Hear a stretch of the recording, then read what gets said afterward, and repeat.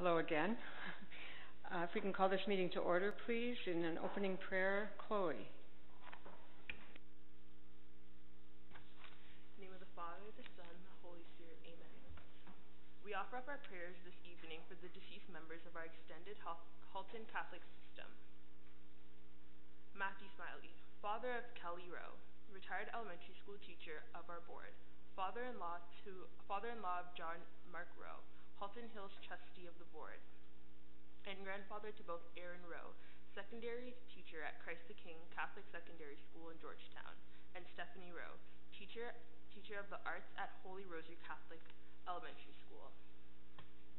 Barry Joseph Main, father of Patrick Main, principal at Lewin Christie Catholic Elementary School in Milton, father-in-law of Amy Main, teacher at Holy Rosary Catholic Elementary School in Burlington, and grandfather of Alexandria Thompson, long-term vocational teacher at St. Elizabeth Seton Catholic Elementary School in Burlington. Joseph McPherson, father of Carol Caverly, retired principal.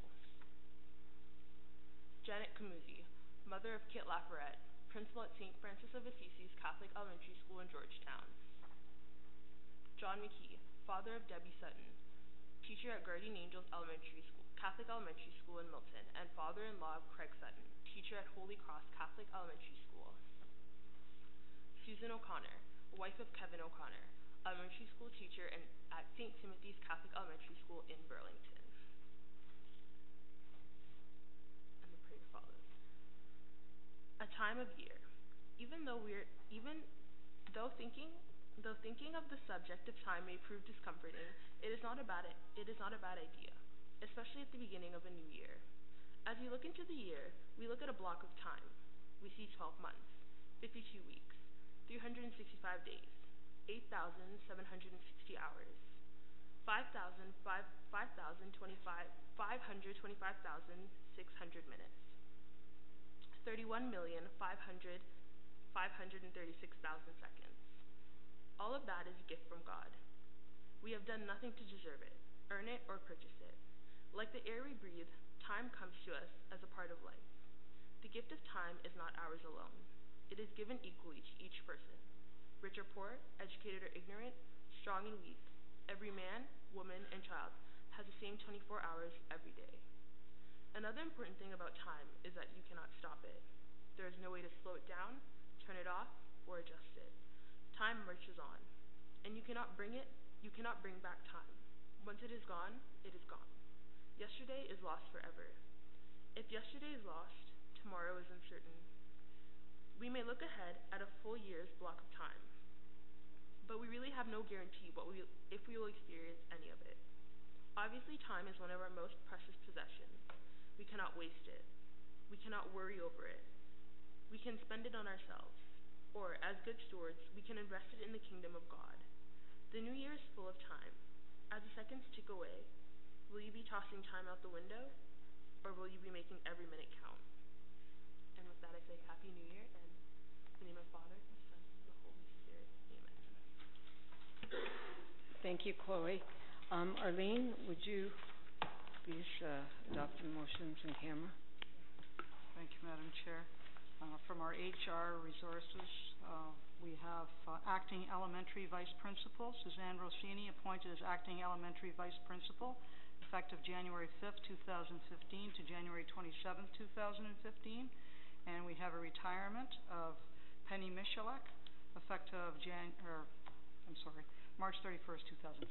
That's it. Thank you. Thank you. If we can have approval of the agenda for this evening. Anthony? Could I add something to the agenda, please, under miscellaneous information? I'd like to add information on the Smart Start Halton program and the Canada Learning Bond. Okay. So are you moving also with the amended agenda? Yes. Seconder, please. Mark, all in favor? So approved. Is there any declarations of conflict of interest? Seeing none. We have with us tonight Terry Durham from the Religion and Family Life. and she's going to give us an overview of the religious education curriculum. Good evening, Terry.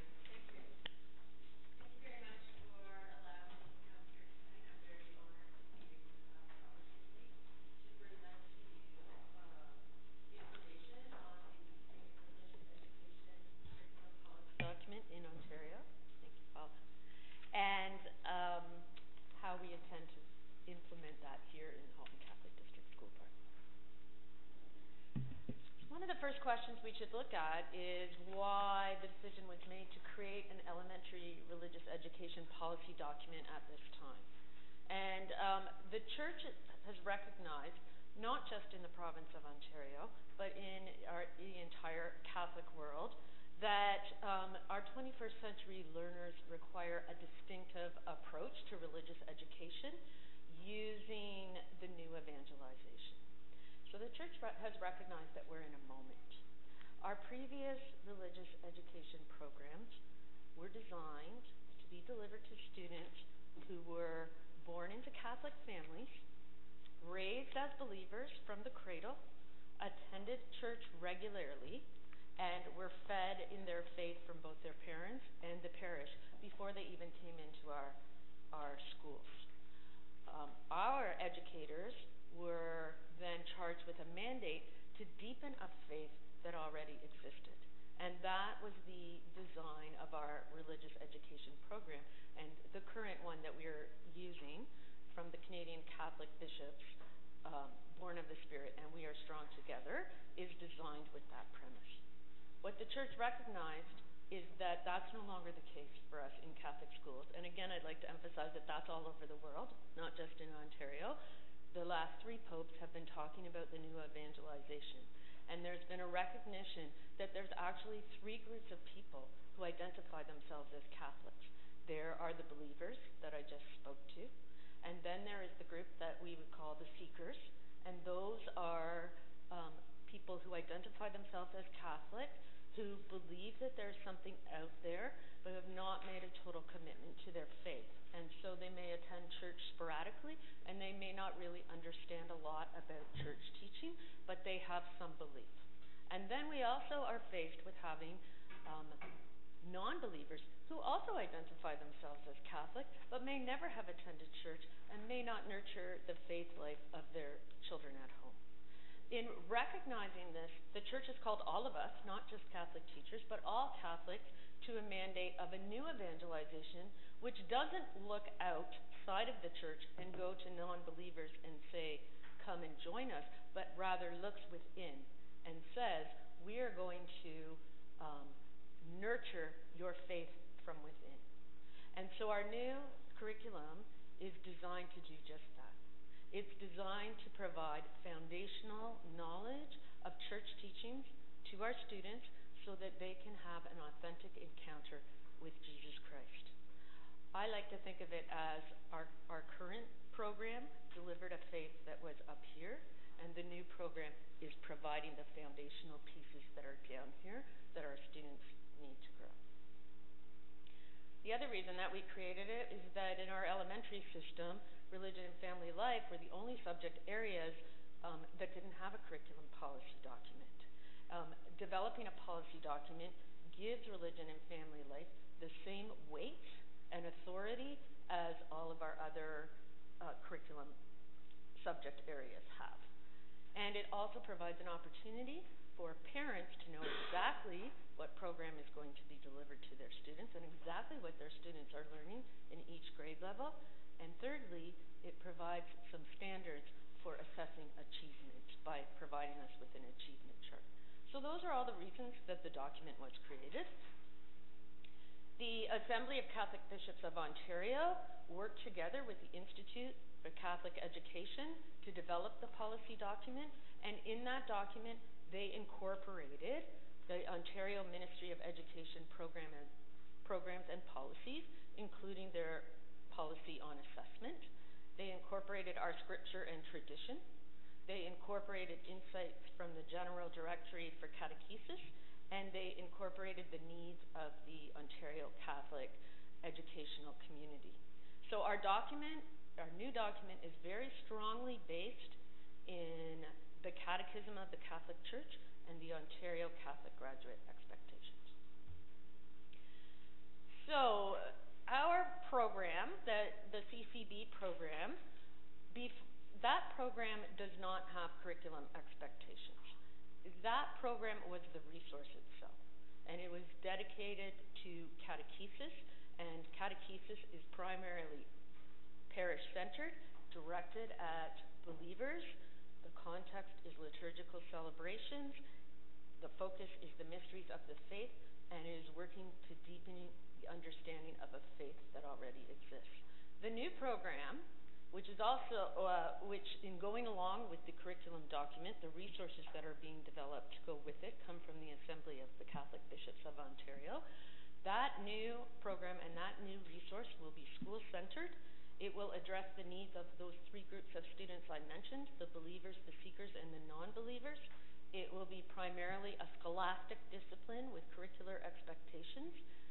It will work in an interdisciplinary dialogue so that these expectations will be able to be infused across the curriculum in all subject areas, so to increase the Catholicity piece, and it's the first step in the new evangelization. It's designed to have students develop an authentic relationship with Jesus. That's at the center, and it'll do that through teaching in 6 strands: believing, celebrating, living a moral life, living in communion, living in solidarity, and teaching to pray.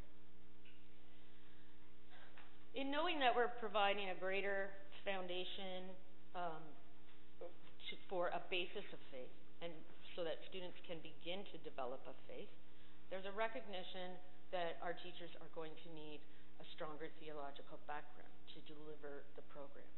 And the new resource that I mentioned, the bishops have contracted Pearson to develop that, and they are putting in very strong theological pieces for teachers to access so that they'll be able to deliver that program with the authority and knowledge that they need to deliver it.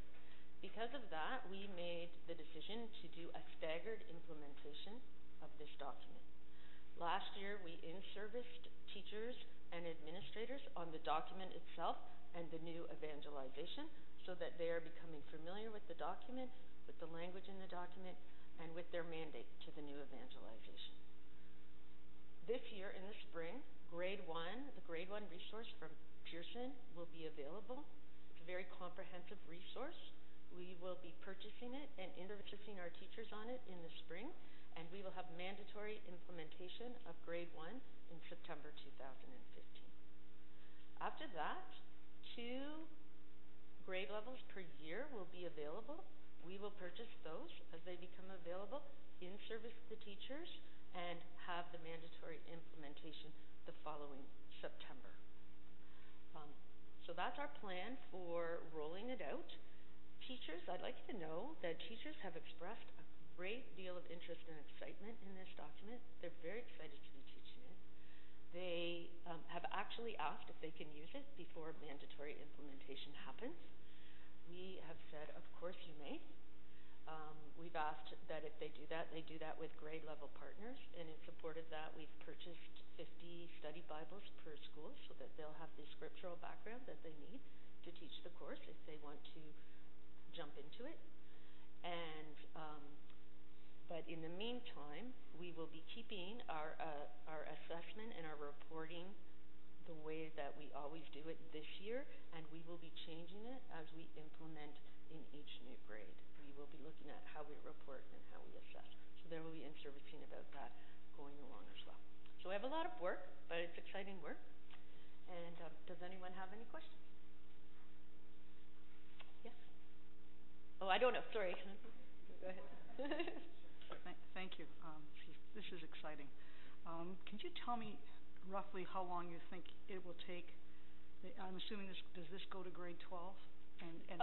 No. Is this just elementary? This is just elementary. So within 3 to 4 years? Yeah, about approximately 3 to 4 years to get up to the grade 8 level. Okay. And that's why for teachers that are excited to use it, we're encouraging them to do that, but we just haven't mandated. But we are putting the supports in place for the teachers that want to use that, and the Catholic Curriculum Corporation has also developed a document.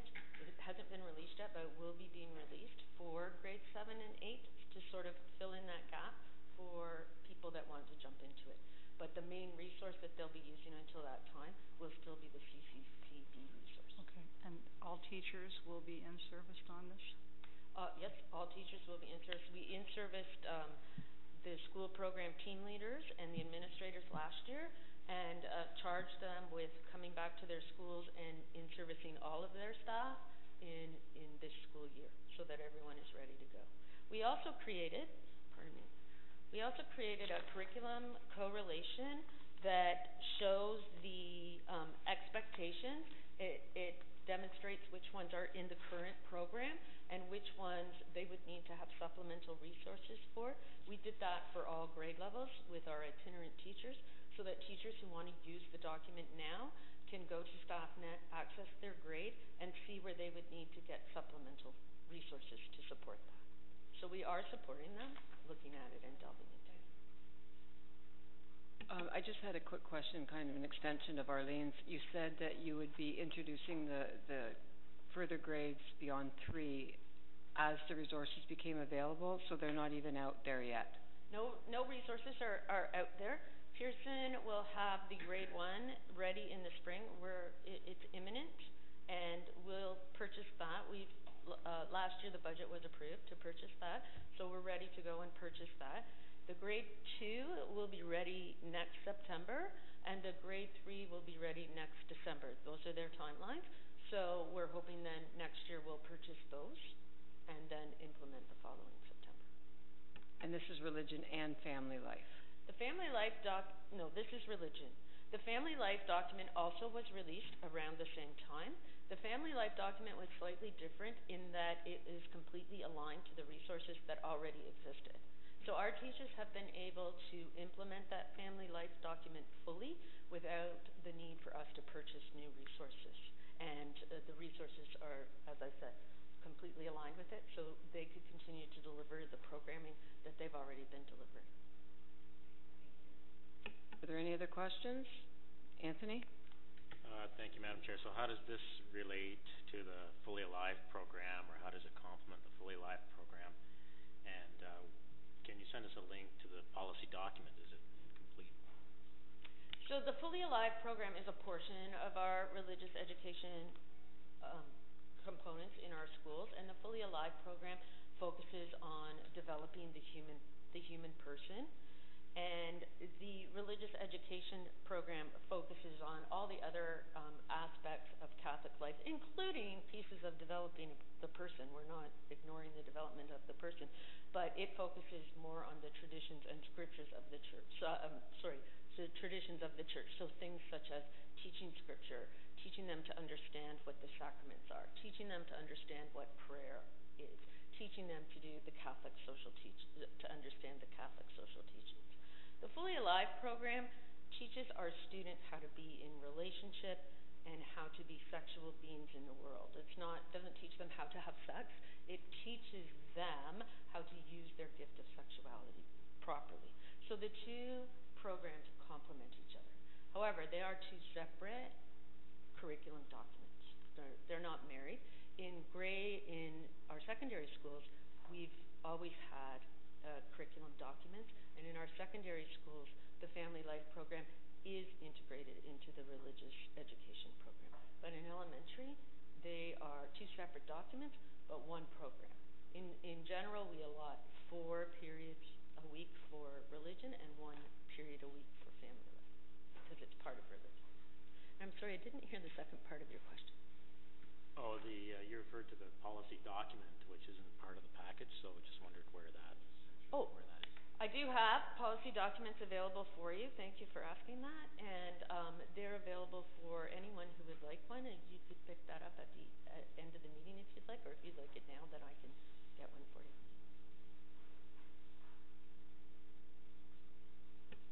Anthony? Thank you very much for the presentation. If we're now looking at students as believers or searchers or non-believers and not as Catholics in our elementary schools anymore, what is the relationship with the sacramental teachings that we're going through. Oh, I think I would like to clarify that we're definitely looking at them as Catholics, but what If you're a non-believer, you're not a Catholic. If you're a searcher, you're still not a Catholic. I understand that from our perspective, but from the perspective of their self-identification, they're identifying themselves as Catholics. So what we're doing and what the popes are doing, because this new evangelization comes from the last 3 popes, what the popes are doing is inviting those who identify themselves as Catholic but don't attend church to develop a faith so that they can become practicing Catholics. And that's what our focus is. But in grade 1, the popes are talking to parents, not to students in grade 1. If we are going to have a First Communion program in grade 2, and we're going to say, well, it's okay to be a non-believer. This is a program that you can still get involved with. It's okay to be a searcher. You don't really have to worry about your First Communion. I think when we're, sorry, I'm bending, Yeah, I don't you don't have to. I think when we're using that language, we're using that language as adults. Yes. We're not using that language in the classroom. We're not saying it's okay to be a non-believer, it's okay to be a seeker. That would not be the language that we use. We would use the language of you're on a faith journey and we're helping you develop your faith. And I think that applies to anyone, even the strong believer in Catholics. We're all on faith journey. So that would be the language that we use in the classroom. We would not be identifying you're a non-believer, you're a seeker, you're a believer. Everyone will be getting the same foundational program. Okay. Thank you. One more through you, Madam Chair.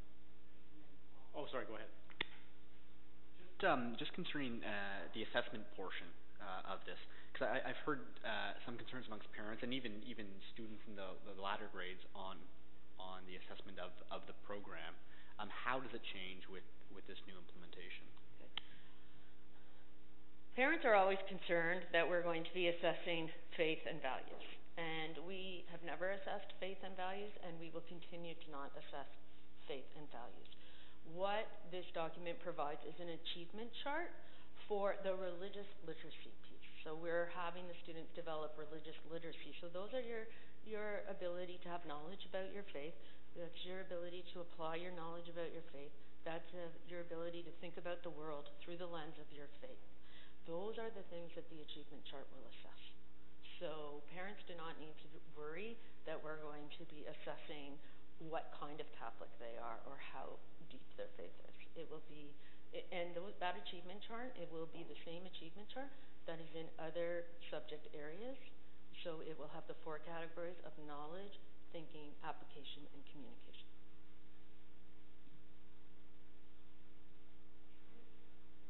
Thank you, Madam Chair. You mentioned the last 3 popes call for The new evangelization, which is primarily achieved through catechesis, which is a term that all of them have used, and more than just the last 3, I think. But the slide that showed the difference between catechesis and religious education. Yeah, does that mean that there's less emphasis on catechesis? No. That it's not being done? No, in fact, catechesis is still at the heart of the program. It's the approach to the catechesis that is happening in a different way. It's absolutely not out the window, so to speak. It's absolutely there, and that's why the center of the program is that relationship with Jesus. The difference is providing those pieces that may have been traditionally provided by parents, and the parish before catechesis occurred. The school will now be providing opportunities for that and for that growth. The catechesis is there. Any other questions of Terry? Thank you very much for coming tonight, and it was an excellent presentation. Thank you. Thank you for having me. We have no delegations. I'm looking for an approval of the minutes of December 16th. I will say, in regards to my item that was added to that agenda and writing a letter to the Halton Region Health Department in regards to the incident, has not been written yet. It will go out this week, and I will send a copy to you all. We'll be discussing that a little bit later. So may I have a, yes, thank you, Paul. Seconder, Anthony, all in favor? Thank you. moved. Business arising from previous meetings is summarized on page 17. Does anybody have any questions? There's no response delegation. There are no action items. And we're on to Director Dawson with the Strategic Planning Process Framework. Thank you, Madam Chair. I'm pleased to present the staff report this evening on an outline for the framework and the process that we're about to undertake to begin our next phase for strategic planning. All district school boards in Ontario are required to develop multi-year plans. And they need to be aimed at achieving the following goals: promoting student achievement and well-being, ensuring effective stewardship of the board's resources, and delivering effective and appropriate education programs to its pupils. The last round of strategic planning in 2010 began with a development and renewal process of the vision. And that was the initiating factor for developing the 5-year strategic plan called Fulfilling the Promise 2010-2015. And at that time, the board also developed the Focus on Faith initiative to ensure that an infusion of faith in every aspect of our content and processes occurred. Last year in the spring, the Board of Trustees recognized that we were about to embark on a new round of strategic planning, and at a policy committee meeting reviewed the board's mission and vision and values. And it was determined that the values required some revision to bring them in alignment with the mission and vision. And on October 21st, the board approved the new values statement, which will help to lay the foundation for this next strategic planning process. So our strategic plan is scheduled to expire at the end of 2015, and so we need to initiate this process. A strategic plan is a roadmap for the long-term goals of an organization, and it's a framework for more detailed planning and decision-making. But the strategic planning process is not the plan itself, but rather a process we need to develop this plan. The Ministry of Education has provided a guidebook called the Strategic Planner's Guidebook Resource for Ontario School Boards, a 6-phase framework for planning with multiple components, which also include communication as an ongoing activity in each phase of the plan. The phases are preparing the plan, where a timeline and identifying who will lead the process is determined. Phase 2 talks about context setting, where we will analyze internal and external circumstances influencing the school board, where we gather and analyze data. Phase 3 is a consultation phase, where we consult with our key internal and external stakeholders. Phase 4 is where we actually do the planning and the developing, while we consult with staff and to make sure the plan can be operationalized and achieve approval from the board. Phase 5 is actual implementation, where we translate our strategic goals into an operational plan and budget, where all plans such as board improvement plan for student achievement and well-being, operational, and budgets are aligned with our strategic plan. And the last phase is monitoring and reporting, where we monitor progress towards these goals using key indicators, reporting to the Board of Trustees and the stakeholders. As recommended next steps, strategic planning requires a very strong commitment to this process across the whole organization. And while much of the phases can be handled by internal staff, the objective approach of an external consultant will help to develop and support trustees, and staff will be involved in various components. An external consultant will help guide and bring clarity to this process through facilitation, specifically during brainstorming and analyzing components in some of the phases. $25,000 has been set aside in this current year's budget to provide support in that area for the strategic planning process. Also, the new Board of Trustees and senior staff should participate in an introduction to how this process will work A briefing session, usually held within the next month, would help facilitate the beginning of this process. A committee should be established so that we can maintain focus and momentum and complete the planning process. The size, the composition, the terms of reference should be determined through the chair and senior admin.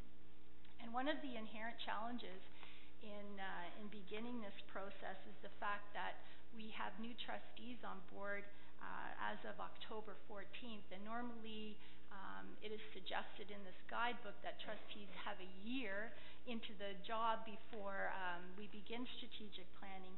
But I believe that this framework and the current strategic plan that is available online, that we probably could develop this multi-year plan by the end of this school year for implementation into the next school year. So I present to you this evening this process above, which will build on the strengths that we already have in our organization, that will integrate student achievement and well-being, operational reviews, budget evaluation and long-term planning process, and also be mindful of the obligations and internal responsibilities. This planning process will seek to be a viable, strategic, focused, and relevant process. Thank you, Madam Chair. Thank you very much. Does anybody have any questions? Paul, and then Anthony, and then Arlene. Thank you, Madam Chair. The question I have is in regards to, I guess, phase 3 of what the ministry has sent out to all boards, and that's community consultation. I know this is something that Trustee Danko has talked quite a bit about as well, on what part that plays in helping in this process, developing the process as we go along. So I guess I have two questions. How, one, does the community town halls that we hold annually at the board play into that? But what other plans does the board have to further community consultation during this process, and then what timeline are you looking at? Through you, Madam Chair, this perfectly aligns with your motion to have town halls, and I think this is a good opportunity where you can be out obtaining that information from key stakeholders, so you could almost align that town hall with this process. And secondly, the second question you... What other avenues would you be looking at to gather information or feedback, right, or expertise during this process? Well, I think when we develop the strategic planning committee, that would all be outlined how the committee wants to proceed with gathering that information from stakeholders. So the committee, they will determine who are the groups that we want to obtain information, what would be our strategies, how will we consult with them, will it be town halls, will it be through online surveys, so that will all be determined through the strategic planning committee, and that would be communicated back to the board. Anthony Quinn, please. Thank you. Through you, Madam Chair. As the director, do we not have sufficient numbers or expertise to take on this project without spending the extra $25,000 internally?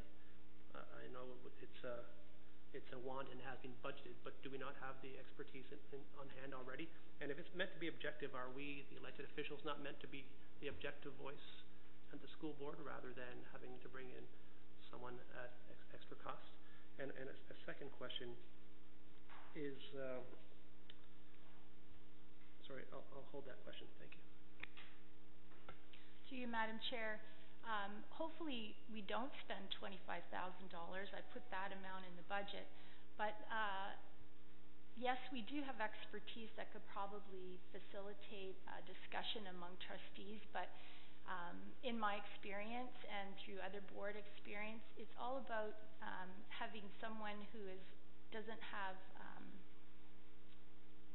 that has an objective approach, that has no tie, that has no relevance for making sure that what their thoughts and their wants are into this plan. So the idea is to have a third party who has no, I guess what you call skin in the game, that would want to make sure that we get everybody's ideas out on the table and that they're heard. you had a second question? I did. I see that on October 21st, the values were changed, and they're meant to be the starting point for our new strategic plan. I'm wondering if the new board should not ratify those values if we're going to base our own strategic plan for the next 5 years on values that were passed just days before the election. Did you see a copy of the new plan that Andrea published last October? I just want to know if you had a copy of it, or maybe we can get one from. Pardon me? Not the strategic plan, but remember with the values and all the discussion. Through you, Madam Chair, under Phase 2, under Section A, that will be where we validate the mission, vision, and values as part of this plan. So that will be the opportunity where trustees can look at that.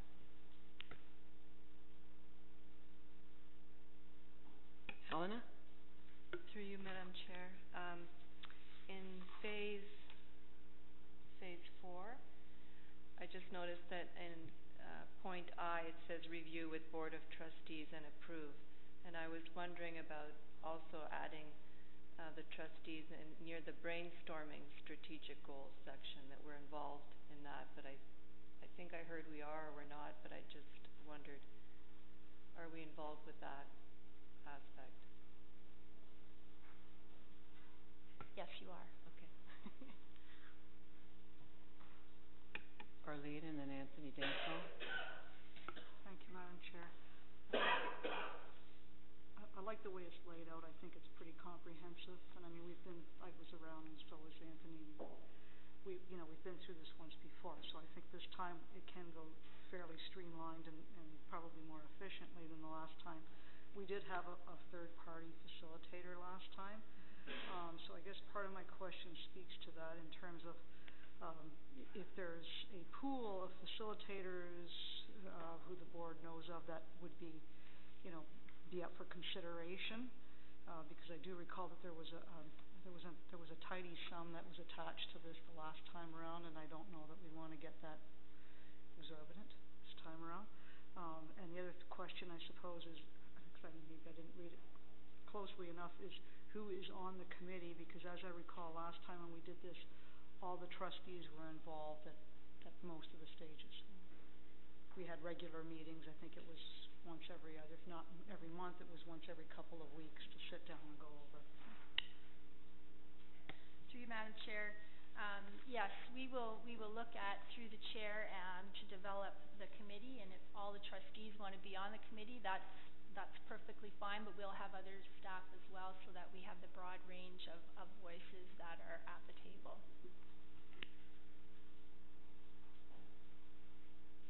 Okay, Arlene?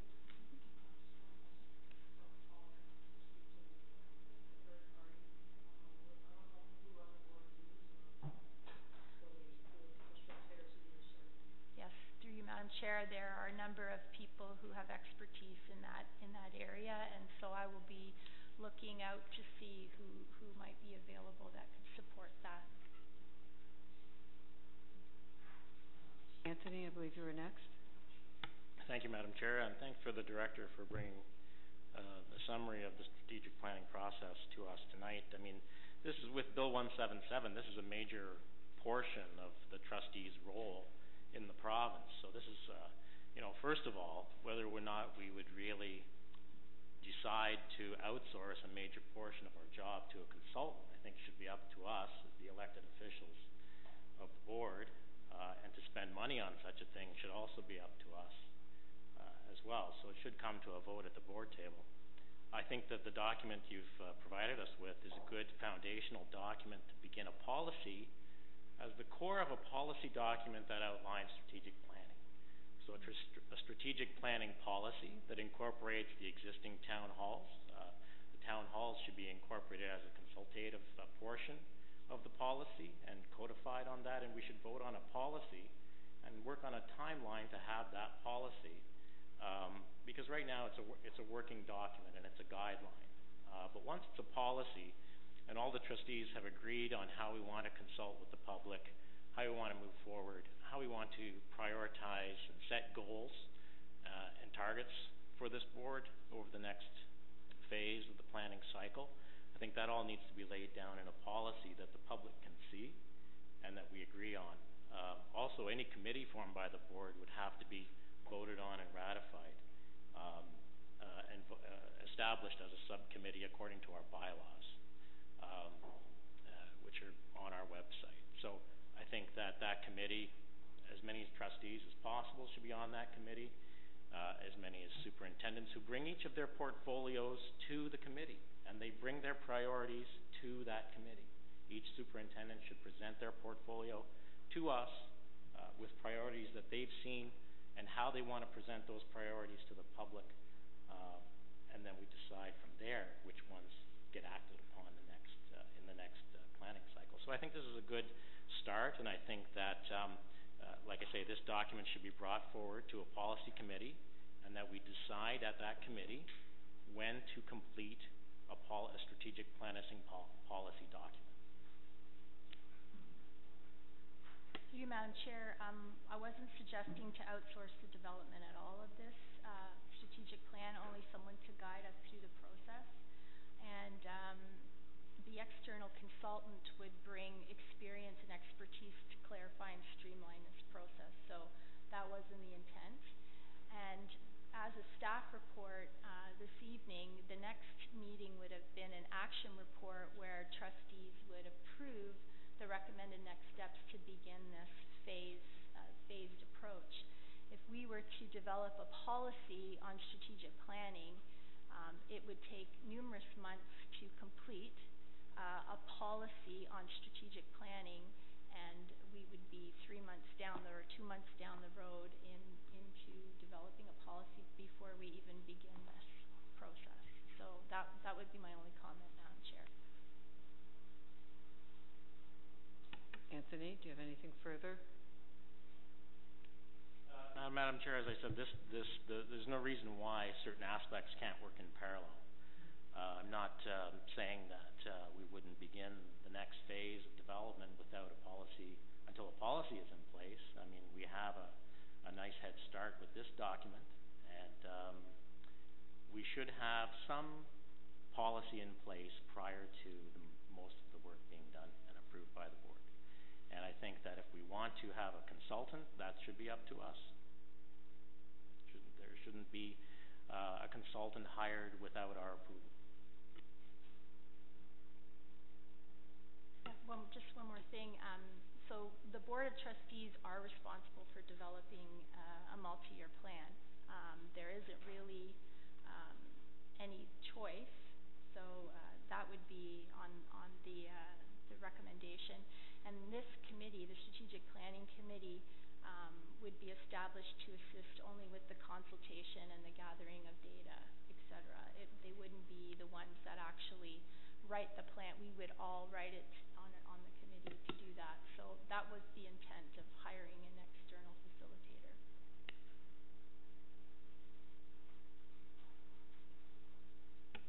So next steps? So this is just a staff report, and I'm going to bring the action.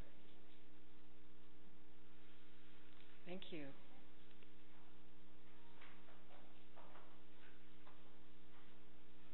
Student trustee update, Chloe or Joel? Chloe? Thank you, Madam Chair, through you.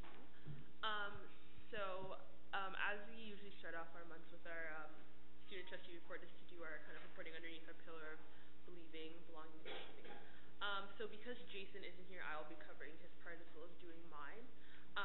So Jason's pillar this month was achieving. So traditionally at Corpus Christi, what they do is the week leading up to the Christmas break, they like to do, they have one thing dedicated every day of that week to donating to a charity or doing a charitable act, because it is Christmas and we obviously are in that time of giving. So they put an emphasis this year especially on giving to different charities in the community and doing as much as possible in the week that was given. So on the Monday, what they did was collect mittens and donated that to the Salvation Army. On the Tuesday, students wrote Christmas cards that were later delivered to a local nursing house. On the Wednesday, candy canes were handed out to students who were demonstrating an act of kindness. On Thursday, canned foods were collected and donated to Partnership West Food Bank. And then on the Friday, C4, that's kind of like the little Christmas crew. They had a Christmas concert, and they sold those, and each ticket sold for $2, and then that was as well donated again to their partnership with the West Bank, with the West Food Bank. So you kind of just see how it was all centered around, even though the students got to participate in a Christmas concert and they got to do a lot of fun things that week, there was also an emphasis on giving back to the community, and they didn't forget that aspect of you need to give back to your neighbors, you need to do this because you are indeed in a Catholic school, and just being a good person. And it's kind of hard to forget that with Christmas and wanting to receive a lot. So it was kind of nice and refreshing to hear that they do this and that they have this dedicated to giving back to people and have students thinking of the less fortunate. So that concludes Jason's report for achieving. So then I did it under the pillar of believing. So at Christ the King in Burlington, the students held a Chancellor fundraiser. So they had a food drive, a coat and winter clothing drive as well. So the students were able to collect 250 items that they donated to shelters in Halton. And then as well, the grade 11 students are continuing their mentorship program by having mentor-mentee lunches where they sit with their grade 9 students who they're mentoring and are able to kind of talk to them about high school, guide them through high school, and have them ask them any questions that they have or answer any anxieties that they feel towards high school and what they're going through so far. And then finishing off as well, Bishop Redding, the grade 11 leadership group, they're about to launch their Jeans for Teens campaign, which what happens is that students bring in jeans and then in exchange have a Civies Day, so they're out of their uniform.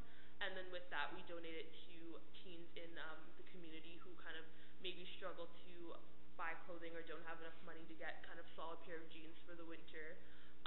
So we're getting ready to launch that. It's going to be our second year. Last year it was really successful. I think they had upwards of around 300 to 400 pairs of jeans that they were able to collect. So it's our second year, so hopefully we're looking to double that. But I just know that the students are looking forward to that, especially that Civies Day and being out of uniform. So with that being said, I am done with my pillar for believing, and I will pass it on to Joel. Thank you, Chloe. I'm going to be reporting about the schools in Oakville under the pillar of belonging. At St. Ignatius of Loyola, there was a formal dance for our students as always, but what I wanted to shed light on was the last week of December before the holiday break. The Loyola Life Skills Club hosted a Christmas dance for the Best Buddies. This event instilled the feeling of belonging across everyone involved. I think some of the students involved with Best Buddies kind of lose out from a dance, so having dances for them enables them to have just as much fun as everyone else. And it's a good way of showing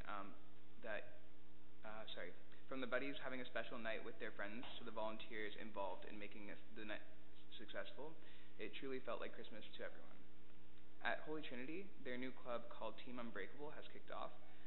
This club is a group of students who raise awareness for mental health while running long distances. They did a 5K run in December, and it proved to be very successful. The team seems to be really popular among students, and hopefully we'll hear more from them in the future.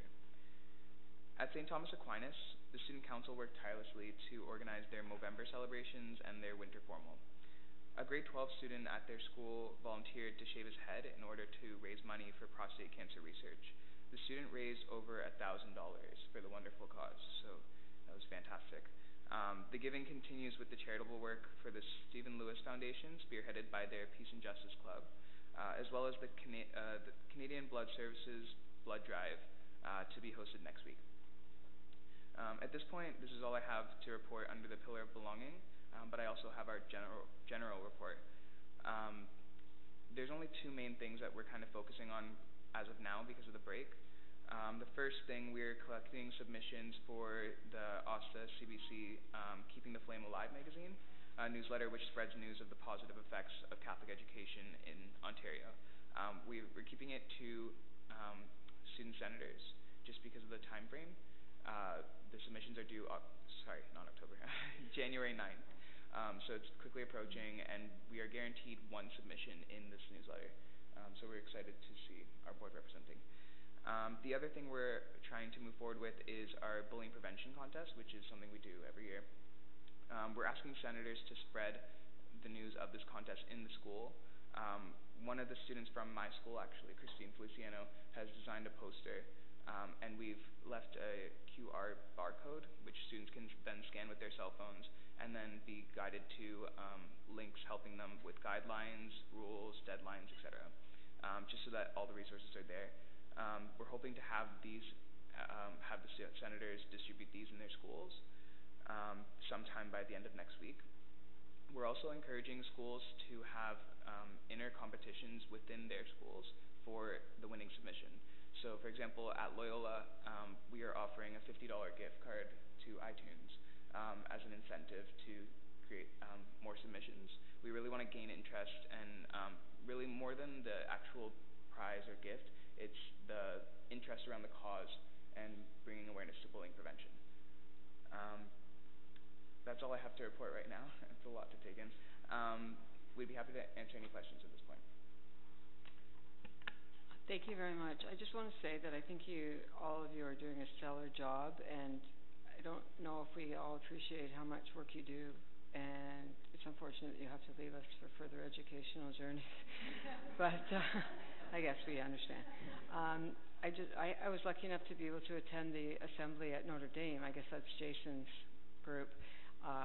Right before Christmas, it was on the last day of school, and I don't have the number on the tip of my tongue now, but they raised an unbelievable amount of money, and I'm sure your schools all did too. It was fabulous. They also had a Best Buddies dodgeball, I think they had, and the pictures were fabulous. I love the mentoring that you were talking about, Chloe. I think a lot of problems would be alleviated if we'd had this when I was in school. So thank you very much, and please thank Jason when you see him for me. Does anybody have any questions? No? Thank you again. Educational field trips? Superintendent Narr?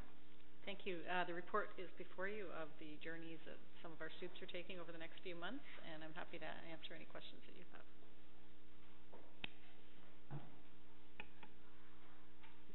Anthony?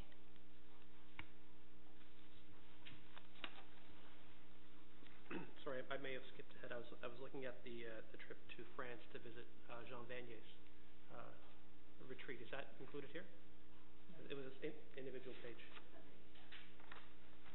Could I get a little bit more background on how the students are chosen, or is it based on those who are available to afford that expensive trip? And what kind of fundraising or other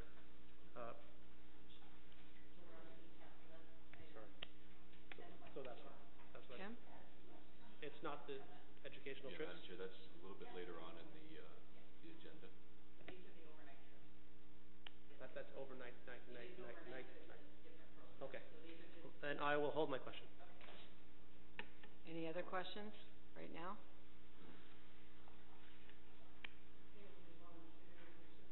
Superintendent Overhaul and the concussion protocol, and it looks like a very good report here. Nice and colorful. Thank you, Madam Chair. I'm just going to get the PowerPoint set up.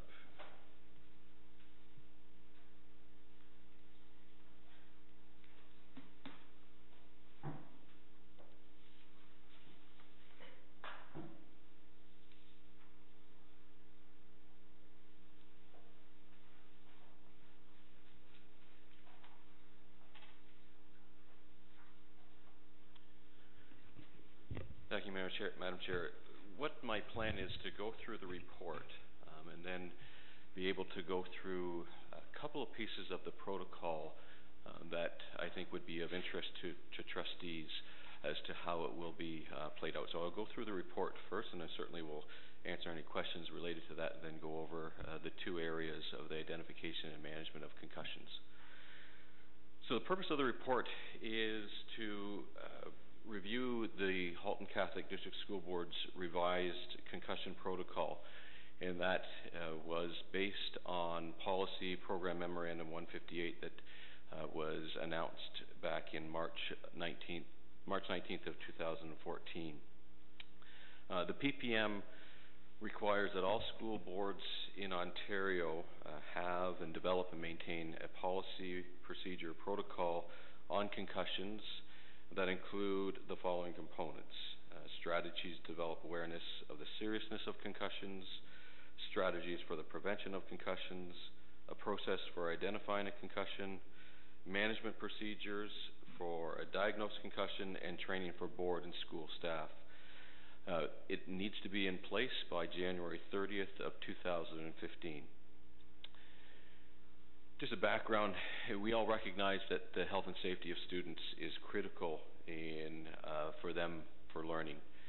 And research has shown that a concussion can have a significant impact on a student in many ways: cognitively, physically, emotionally, and socially.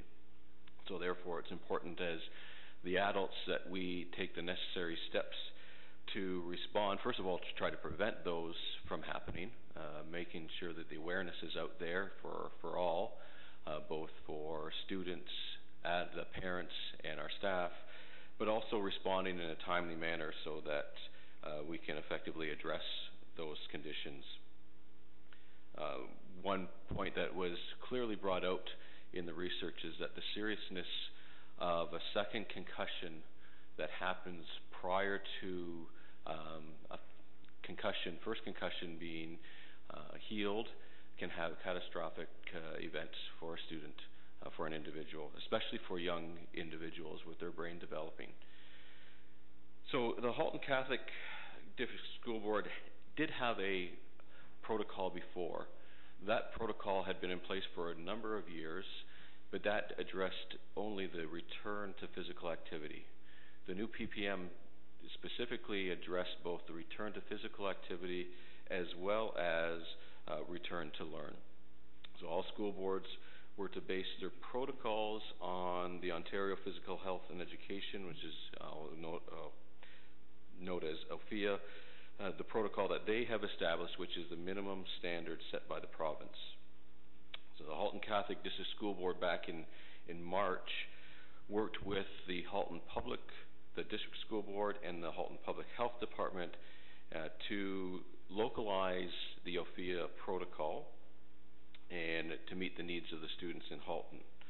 As a board, we developed our own steering committee as well that looked at that further protocol, and it included school administrators from both the elementary and secondary schools, our health and phys ed education consultant, a health and phys ed education secondary school department head, a risk management consultant, special education representation, one of our consultants and chief psychologist, a student success itinerant teacher, and our OECTA elementary and secondary representatives were also on the committee.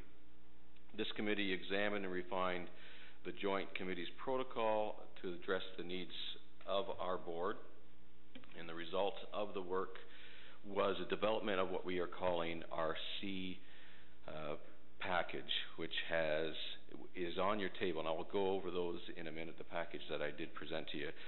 C1 to C5. C1 is the entire protocol.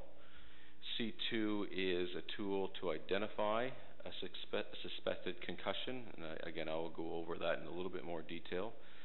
C3 is the monitoring medical examination form, and that's a form that parents use to indicate the results of a diagnosis of a concussion or not a diagnosis by a medical doctor or nurse practitioner. C4, document for a diagnosed concussion, and that is when an individual has a concussion and the steps they take to get back into the classroom as well as back to physical activity. And the last package, C5, is the concussion prevention strategies.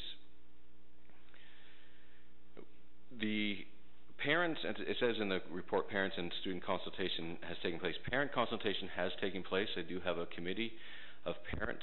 When I did seek out parents in our system that have had children who have experienced a concussion, so that get their expertise and their knowledge, not necessarily the expertise that they want to have, but they do have that knowledge of having a student go through a concussion, and we've met once. We're going to continue to meet to get feedback from them.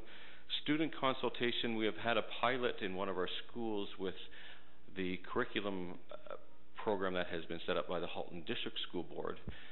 They've gone through that in one of our high schools, but we will be setting up as well a student consultation group of students, again, who have had concussions, and we'll be meeting with them to get their perspective on how we can get that awareness and prevention piece out to students through students.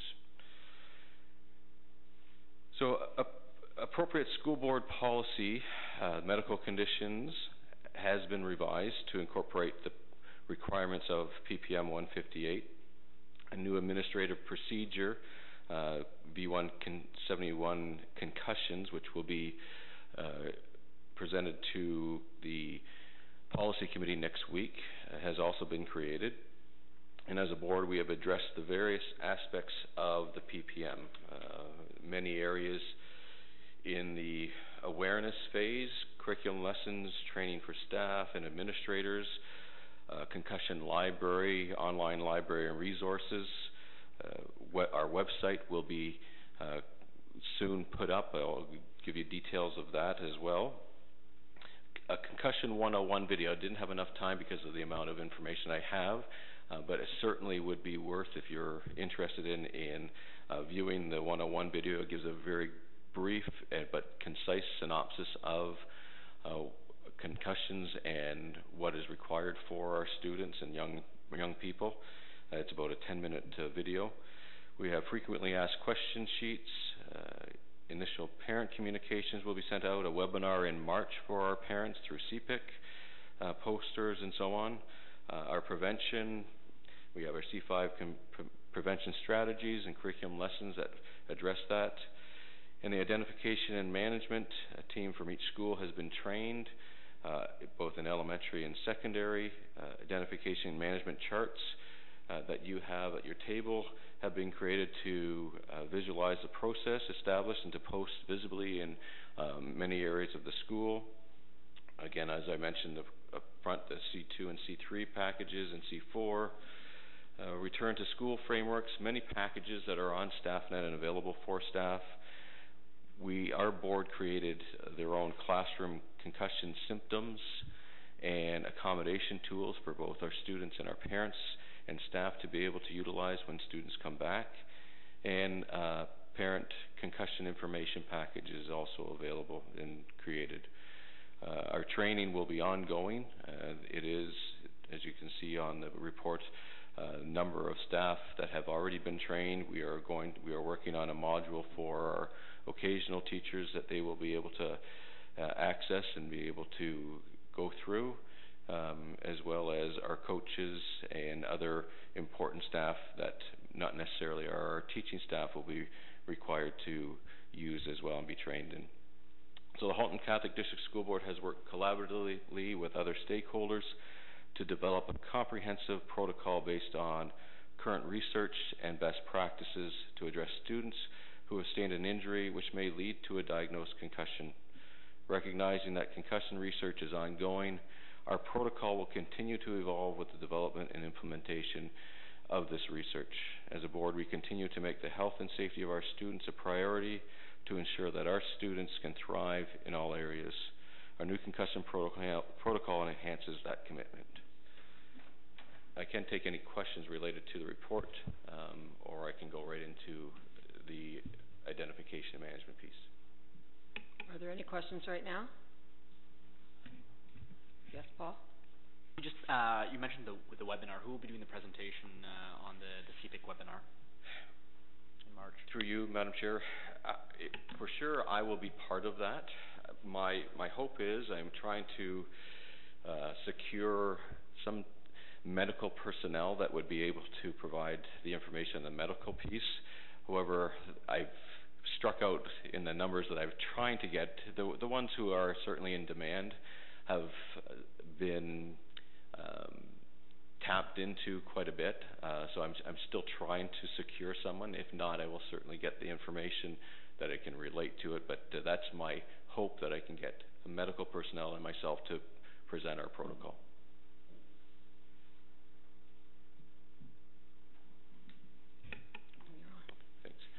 So I'll go through, I know it's a long PowerPoint. I'll try to, some of it will be repeated that it was in the actual report, but we'll go through the protocol with you. Again, the presentation specifically goes into the identification and management piece of the concussion protocol.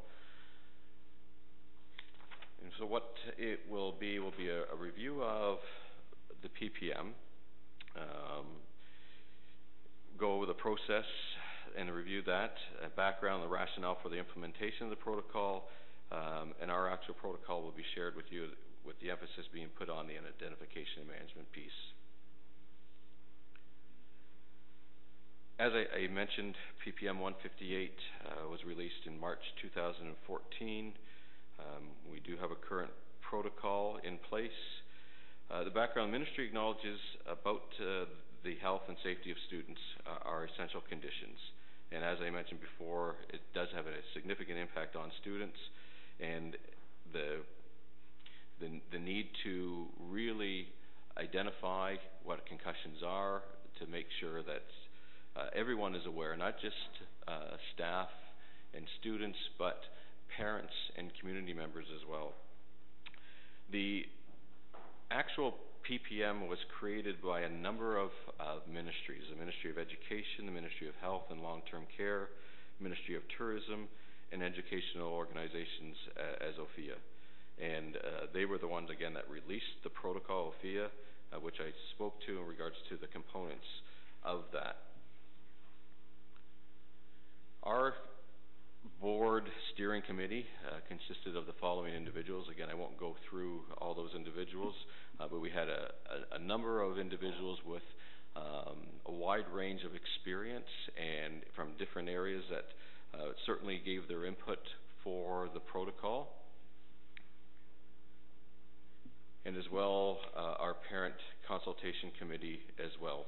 And I certainly appreciate the time that all the people for the committees put towards our protocol.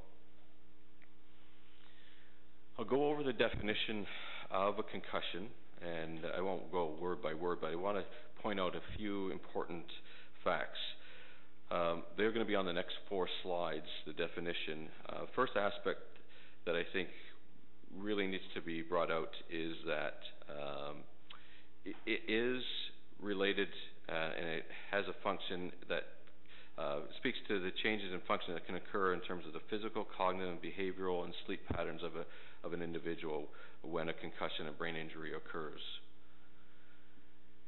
And it certainly doesn't have to be a direct hit to the head. It can be a blow to any part of the body, but it jars and moves the head and the brain rapidly. That is what is going to be the impetus of a concussion.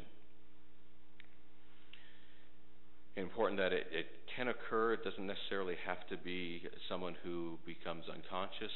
A hit can happen and they're still conscious, and we'll go through both of those scenarios as well. And again, it can only be diagnosed through a medical doctor or nurse practitioner. There's many devices that can or can't be used, but those are what we are taking as, again, through the PPM, that only a medical doctor or nurse practitioner can diagnose a concussion. So again, the 5 documents that I mentioned in the report, and specifically I'll be going over the identification and management piece right now. You have the pieces in front of you, so I have a bigger version, and you might need these if you wish to follow along with it, of the colored chart, along with the C2, C3, and C4 forms will help you through the next aspect of the presentation.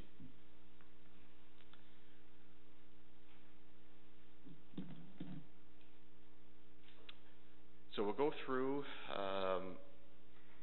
the actual chart here, and we're looking at the right-hand side of the chart in the scenario of identification.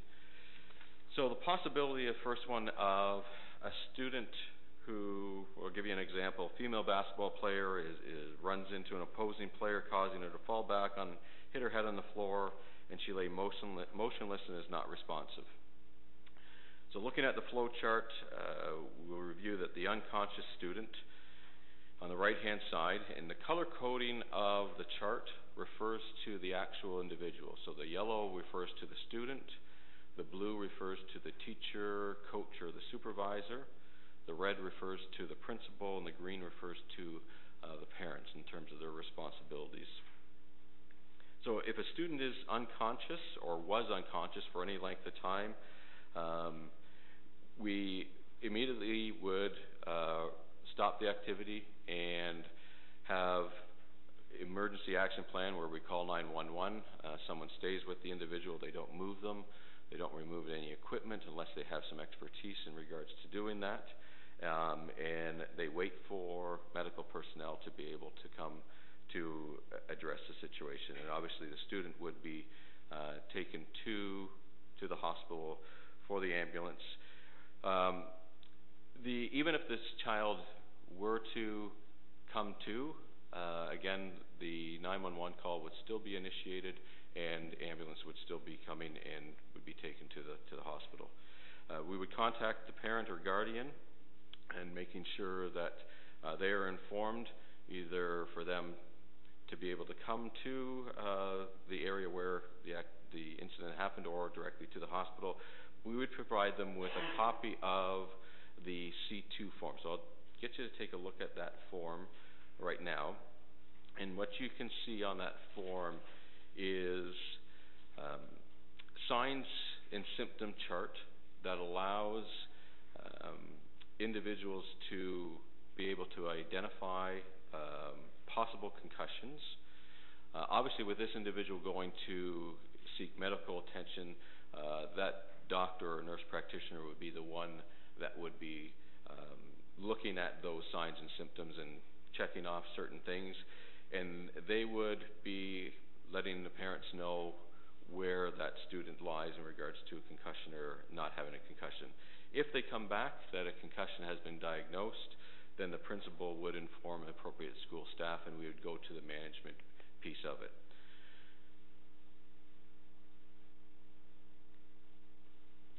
Go to the left-hand side where we have a situation in which a student may have had a hit to them, but they are still remain conscious. When a student receives a blow to the head or face or neck or the body and is significant enough that the teacher or coach is concerned, or a student shows signs or expresses symptoms such as being dizzy or kind of headaches and so on, then the individual is going to go and check the student to make sure that they're fine before they move them. They're going to take them off when they're able to do so in a safe manner, and then use this identification of a suspected concussion to see if there are any signs or symptoms that are there. If at any point in time any one or more of those signs or symptoms are prevalent, then that student would be taken out of that activity, and they would be removed and follow the same process. Obviously, the information would be relayed to the parents. Parents would get the C2 form and the C3 form, and they would monitor that student over the next 24 hours. And while they're monitoring them, seeing if any signs or symptoms do appear, because signs and symptoms can appear well after the period as to when the individual has been hit. If any signs or symptoms do appear, then again, they would report back using the C3 form, indicating that yes, signs or symptoms have appeared, and they're going to go to a medical practitioner to see that, or that no signs or symptoms are there. If the fact that there's no signs or symptoms after the 24 hours has happened, then at that point in time, the student would be able to return to school at normal activities taking place if there is no signs or symptoms during that 24-hour period. The last scenario is, again, a conscious student receives a hit. Again, same type of situation where the coach or teacher pulls that student off after they've checked them out, making sure that they were safe in the activity and removed them. They go over the C2 form. They don't see any signs or symptoms at that point in time. If they don't see any signs or symptoms, still, if they see that the hit was severe enough that symptoms could possibly present themselves later on, they are still removed from that activity. For example, if they're playing a football game, inter-school, where they're playing another team and they come out, but the coach sees that they were hit hard, possible concussion, and they go through the C2, they don't see any signs or symptoms, but that impact was hard enough that they feel as though they have some concerns. That student would remain off that field, would not be returning to that activity for at least 24 hours until, again, monitoring would be taking place. That is probably going to be a challenge at times for us, particularly when students have that desire and passion to keep on playing. But again, as the adult, we want to make sure that that student in the long run is going to be able to do many activities, particularly the learning aspect, and be able to get back to return to physical activity as well. So again, the information would be relayed to parents. Within that 24 hours, they can come back to school. Staff would be monitoring that student as well. Within that 24-hour period, if they see any signs or symptoms, they would inform the parents as well. And again, any signs or symptoms would lead to C3, where they would have to go to a medical practitioner to seek medical attention if there is a concussion or not. Any questions with the identification process? Because we were going to be going into the management piece, which is a little more in depth. None? Okay. So the management piece. So this is where we now know that a student has a diagnosed concussion. First step is that the student needs rest, and step one would be that they would stay at home for that physical rest. Principal is going to inform their staff of the situation where a student has received a concussion. The principal would create a collaborative team, which I'll talk to in a minute. And again, when that rest period is completed, we would make sure that one of the forms, so if you go to C4, there's a number of forms that are in those forms. Each of those forms require signatures to take place, whether it be through parental signatures or staff signatures, for the individual to be able to proceed to the next step. So again, the first important stage is rest, and after the supervised rest, the student could possibly have symptoms still, but they're improving, or none of the symptoms are there. If the symptoms are improving, but they feel as though that the student is capable of coming back to some form of learning at the school, then the collaborative team would be put together, and that team would be led by the principal and would include the parents or guardians, the actual student who is concussed, school staff and volunteers who are going to be interacting with that student during a regular basis, and if possible, the medical doctor or nurse practitioner, and whether they're at the table or not, obviously their voice would be there as well through the parent. So that team is there to help that student work their way back into school, usually on a gradual basis, and depending on what signs or symptoms are still present, would relate to the accommodations and that would be required to take place.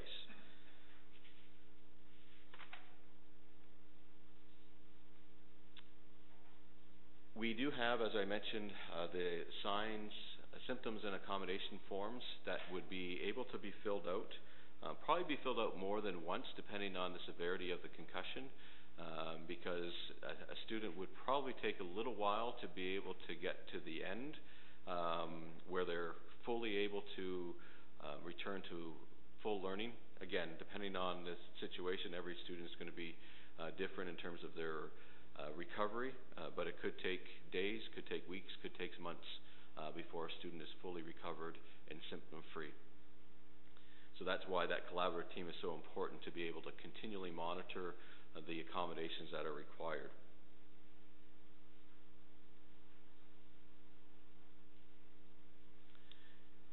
The other aspect is a student could return to school after they've rested and have no symptoms. If that's the case, they would return right to step 2B, which is regular learning activities and regular class activities, and that would be the same for a student who has those symptoms but have improved to the point where there are no symptoms, and then they would get to 2B.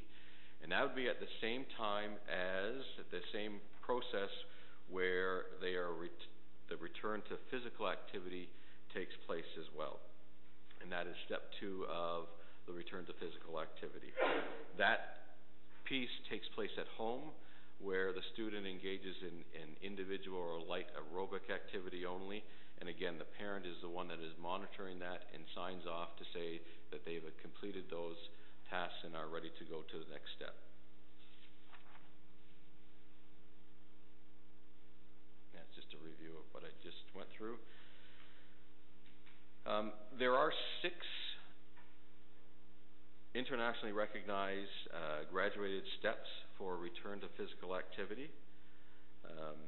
Each step must be at least 24 hours, and depending on severity of the concussion, again, may take days and weeks to be able to get through each of those stages.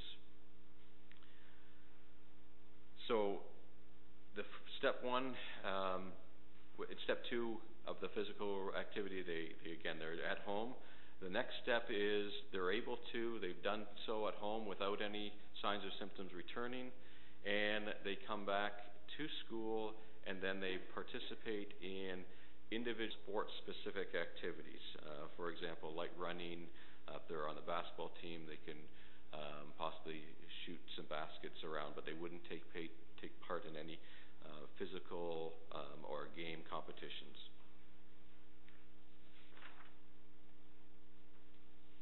Again, as you see through on the chart that talks specifically about which of the forms that the individuals would have to sign off on. A, B, and C are parental signature forms, and D, E, and F are the ones in which school contact and medical personnel would sign. So after, again, they've done their sport-specific activities, and again, there's no signs or symptoms that are prevalent after at least a 24-hour period, and the form is signed by the parent saying that that's taken place, then the student can move to step 4, where they engage in activity but with no body contact. With this, again, the student would be able to take part in their activity specifically that they're a part of, whether it be a football team, a hockey team, but again, they wouldn't be allowed to participate in the contact part of it. A lot of times in some of those sports that they would be what they call either red-shirted or yellow-shirted, so that individuals on the court would know that that student needs to be cautious in regards to that person on the full floor or the ice.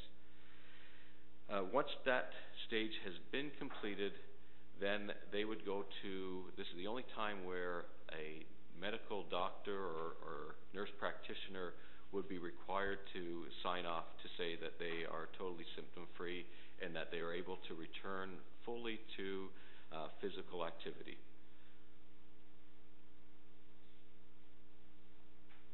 So when that happens, they would be able to return to physical education classes, they'd be able to return to their sports teams. However, if there is a team that they are involved in that requires contact, one more step would be required, and they would be required to take part in a physical contact practice before they are able to go into a full competition. And again, signing off on all those from E1 to E2 would be required. And then once that has taken place, that they again return to full contacts. At any point in time throughout that return to physical activity, there's a possibility that signs or symptoms can reoccur. If that does happen, there's a form that we have in place, it's F, where the student would have to return back to the beginning, and it would be back to the return to learn aspect, because in order for any student to return to physical activity, they have to be totally symptom-free, and they would have to go through the process. So it is one that we know it is going to be time-consuming. It is going to be onerous in regards to the number of contacts. However, certainly believe it is vital that we go through the process and we follow through on all the steps for the benefit of that student as they move forward in their educational career and in terms of their own well-being as well. So I tried to go through as quickly as I could and tried to be as precise as I could in regards to the amount of information. This was a whole day, half-day in-service for staff. I tried to give it to you in probably about 10-15 minutes, and I probably missed some items, and if you have questions, I certainly would be happy to answer them.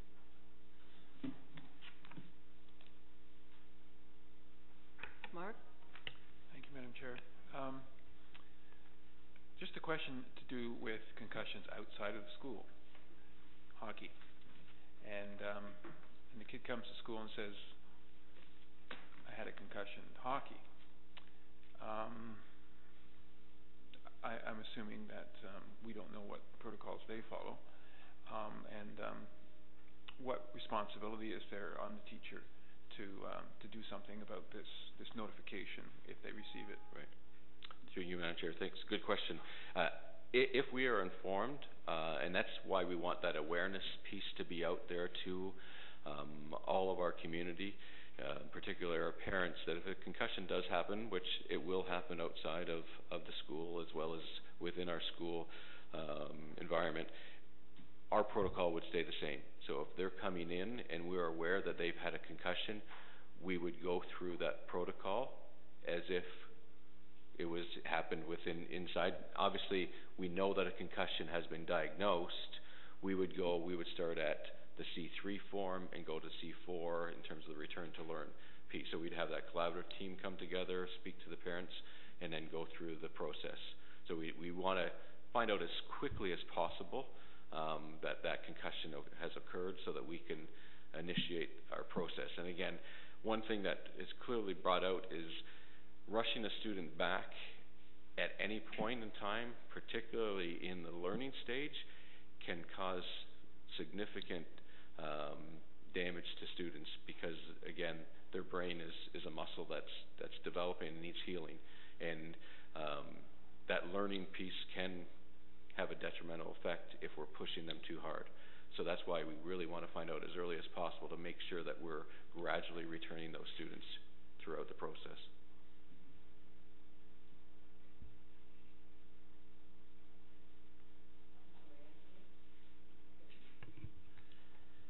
Through you, Madam Chair, there were no doctors on the concussion steering committee. Is that correct, Superintendent? Through you, Madam Chair, there was no doctors on our steering committee, our board steering committee. Yeah. Through the collaborative team, the Halton Catholic Board, the Halton District School Board, and the Health Department, they did have a doctor who did correspond with them on that aspect of it. So to follow up on that then, a meeting with a family doctor can take several days to get an appointment, and the C3 form, which may be 2 or 3 different visits to the family doctor, could lead to days and days and days out of school if they're not being allowed to return without that. And just to follow up, are we not taking the responsibility out of the parents' hands? And this seems a very paternalistic way to address a medical concern, that a parent would be more likely to be the one responsible for rather than the school board. So if my son or daughter is injured, I would take it as my responsibility to have the medical profession check out the symptoms and assess it and care for it myself, and not be required to have principals or volunteers get involved with the medical care of my own child.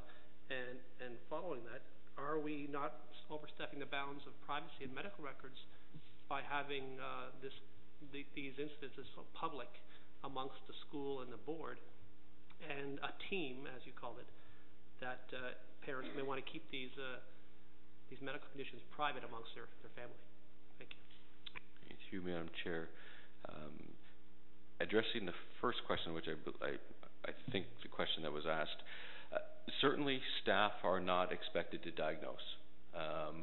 However, there are going to be situations where they are going to be the adult that is going to be present at a situation, whether it be in a phys ed class, whether it be out at recess time, whether it be at a sporting activity, that they're the parent in at that point in time. They're not a parent, no. They're local parents, that they are responsible for that child at that time. Are they diagnosing a concussion? No. But they have a tool that they are required to do to be able to identify if there's any signs or symptoms, which puts back to the parents to say, we have identified, we've noticed that they are dizzy, they've had headaches, they're complaining about not being able to answer simple questions. That's, again, I agree that it is parents' responsibility to go and seek that medical advice, but as a school and through this protocol and this PPM, it's our responsibility to be able to help in that identification process. Again, not being the one that diagnoses it, but to be able to help to identify that there are signs or symptoms that are present. And your second question was? About the privacy. Privacy. The collaborative team is one in which the parent would be part of. And so obviously the parent would certainly have a say as to who would be present at those meetings. However, the only individuals who certainly would be part of that team would be the individuals who would be in direct contact with that student, whether it be the classroom teacher. At the secondary level, it could be four teachers that they're going to be in contact with. Principal or vice principal would be obviously an individual that could possibly, one of the two would be on the team as well. And depending upon the school, we do have what we want is a point person, a person that the parent would be able to contact on a regular basis and know that this is the person I can go to and have that contact with. It could be, as we had on here, our student success teacher at the secondary level. If the administrator decides that that's going to be a point person, it could be a special education teacher at the elementary level. It could be the physical education resource teacher. It would depend upon the school. And depending on the number of concussions they could possibly have, and looking at their secondary panel, chances are they're going to probably have more concussions. And again, I could be proven wrong as we go through down the road. We could have more than one point person because if we have a number of concussions at one time, those individuals. So parents would have some input as to who is going to be receiving this information. But again, that information is important to be disseminated to those individuals because they are going to be dealing directly with those students. Thank you. If I could follow up again through you, Madam Chair. So if a parent decides or is sent home one of the C forms and it says, we noticed that your child had banged their head in the school ground and complained of a headache, and we'd like you to have this investigated.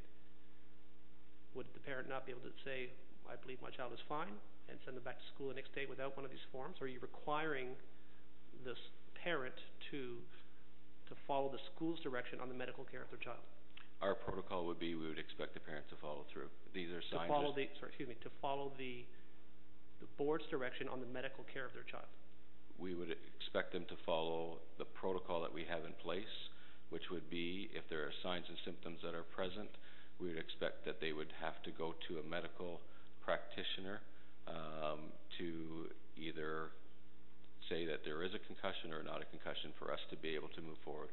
Excuse me, and thank you. And what would be the remedy if a parent says, I believe my child is fine, they've complained of no further consequences, I'm sending them to school the next morning? Certainly we'd want to, through you, Manager, we'd want to certainly have a conversation with them and try to, again, it's the awareness piece, to make them understand the seriousness of the position they're putting their child in. Even though it may be they think a simple headache, again, the signs or symptoms can present themselves a week down the road, a month down the road, and the fact that it gets presented right away is one in which we would impress upon the parent that it's important that they go to through our protocol so that, again, the best interest of the child is at hand. So we would expect that they would follow through on that.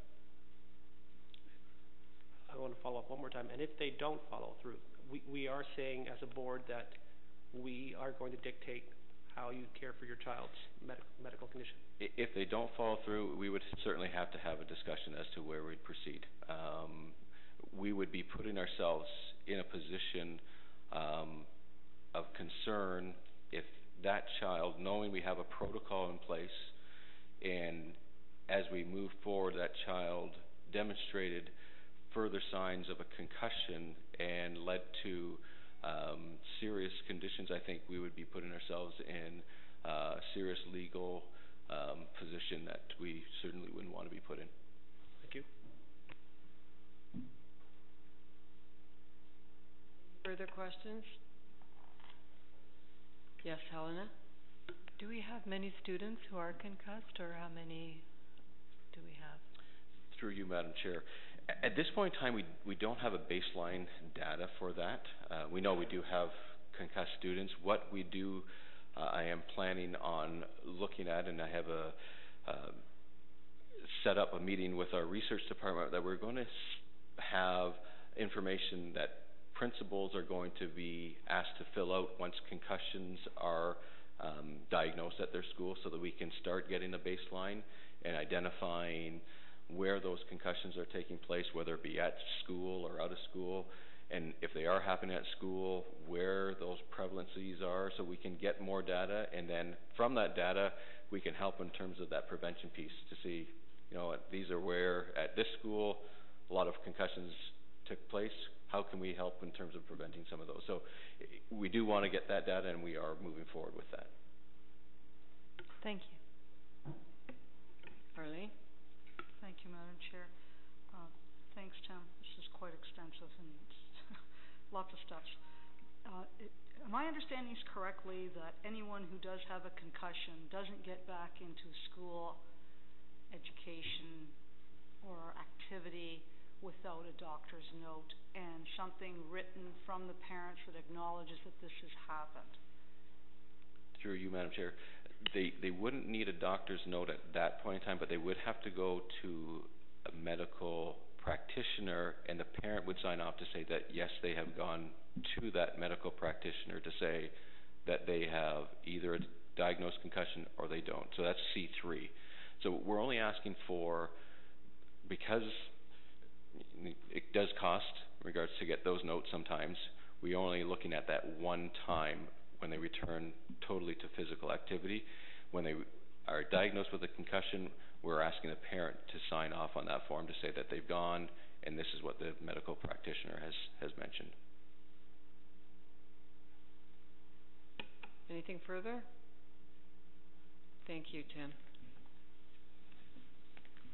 I think I'm on next. next again, right? Am I on the next one? Keep it rolling. So I can stay from here.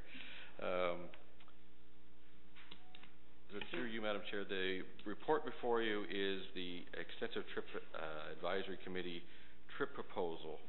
And the following trip,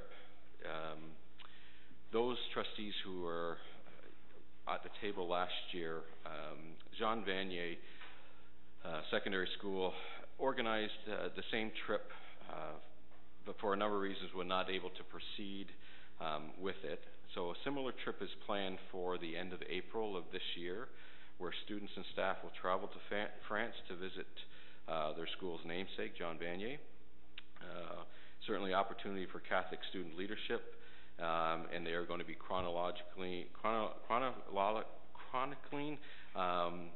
the journey and discussions with John Vanier, and certainly sure that they would want to share with the Board of Trustees if they so wish, if you wish them to do so. So I present this to you, the trip that is scheduled for the end of April of this year. Pleased to answer any questions. Anthony, did you have a question? I did, through you, Madam Chair. It was just how the students are chosen and how they'll be raising funds for the trip. And just another question came up. Did we consider inviting Mr. Vanier to come to the school rather than bringing the mountain to Moses? Tony? Thank you, Madam Chair. This had been put on the table last year as the school was embarking on its official opening, and we had in fact invited John Vanier to come to the school as part of the blessing. Because of his age, he no longer travels. That's the first piece of that. So we then tried to organize a group of the Cornerstone Committee students to go to Jean Vanier. And unfortunately, as Superintendent Overholt said, the response was not there in the school community. And we're not sure this year again. So going back to your comment in terms of which students, first of all, we need to have students that are excited and interested and wanting to be part of it.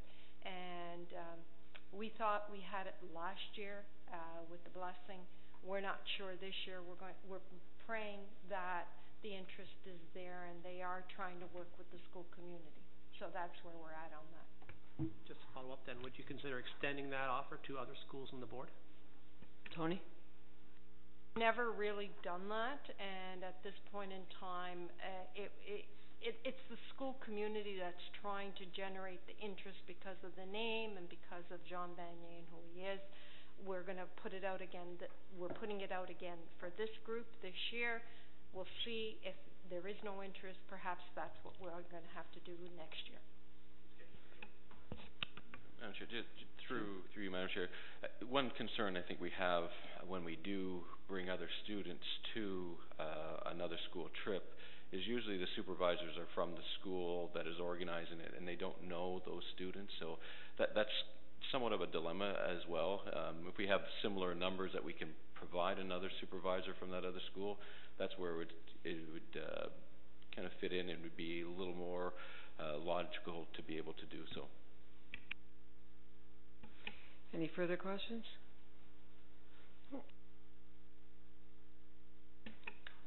Jack, I believe you would like to give us a report on Catholic faith. Thank you, Madam Chair. Before I begin my remarks, I'd just like to acknowledge and thank Terry Durham for continuing to remain with us this evening. For the reading of this report. Many of you would not know that Terry is very highly regarded in religious education, both in the board, regionally, and in the province. She does work with ICE, she does work with publishing companies, and tonight alone came from Notre Dame from an AQ in religious education that she is teaching. So we're very, very lucky to have Terry on our team.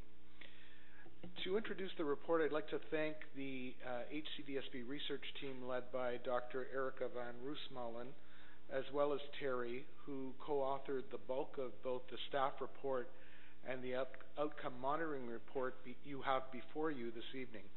Each highlights our grade 7 and 10 students' achievement in their religious education programs. We have reported in a slightly more detailed way on the results of the grade 7 religion assessment. As you may know, this assessment is unique in the province of Ontario as far as we know. It's only HCDSB that administers this religion assessment. It consists of 2 sections, a multiple choice section and a series of 3 open response questions based on scripture. The assessment includes material up to and including Unit 8 of the Grade 7 Religious Education Program. There are 10 units in total. It is administered on 2 separate days within a 5-week window that occurs between the last week of April and the end of May. After the test is administered, the school's grade 7 teachers engage in moderated marking to assess student achievement. We have produced a guide to assist teachers in this process and to assist in the consistency of marking. Like all large-scale assessment, the results of this assessment give us information upon which we can modify our instruction to better meet our students' learning needs. In a more broad sense, page 4 of the monitoring report and page 5 of the staff report provide only a snapshot of the wide variety of programming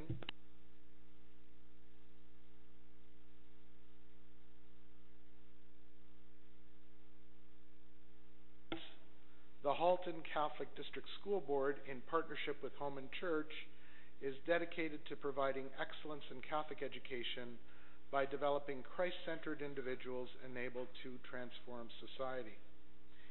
Daily, principals and teachers in our schools engage in a wide variety of activities that make our schools distinctively Catholic places of learning. As a group of curriculum consultants, special ed consultants, and itinerants across both departments, we constantly strive to infuse faith into all aspects of our work with teachers. Our Catholic faith is an anchor in all our instruction. The grade 7 assessment is only one measure of the faith learning that happens in our schools. It can truly be said that every mark a student earns in every subject in all our schools partially includes a religious ed mark. Earlier this evening, our religious ed consultant, Terry, provided some highlights of the new religious education program which we are rolling out in the next few years. Our current grade 7 religion assessment was developed in the era where neither curriculum expectations nor common achievement charts were available for religious education programs. In the absence of these, our teachers developed both the grade 7 assessment and evaluation frameworks for grades 2, 5, and 7. Within the new curriculum, as you've heard, however, both expectations and the achievement charts are included as the basis for determining what students should know and how they should be evaluated. In light of this, our board will need to reevaluate this current grade 7 religion assessment in a few years prior to the implementation of the new grade 7 program. I do have a copy of both the teacher's guide and the religion assessment components if any trustee would like to view them, as we have not included them on eScribe or in your packages. And Madam Chair, through you, I welcome any questions you might have for myself or Terry at this time. Thank you, Terry and Jack. Any questions?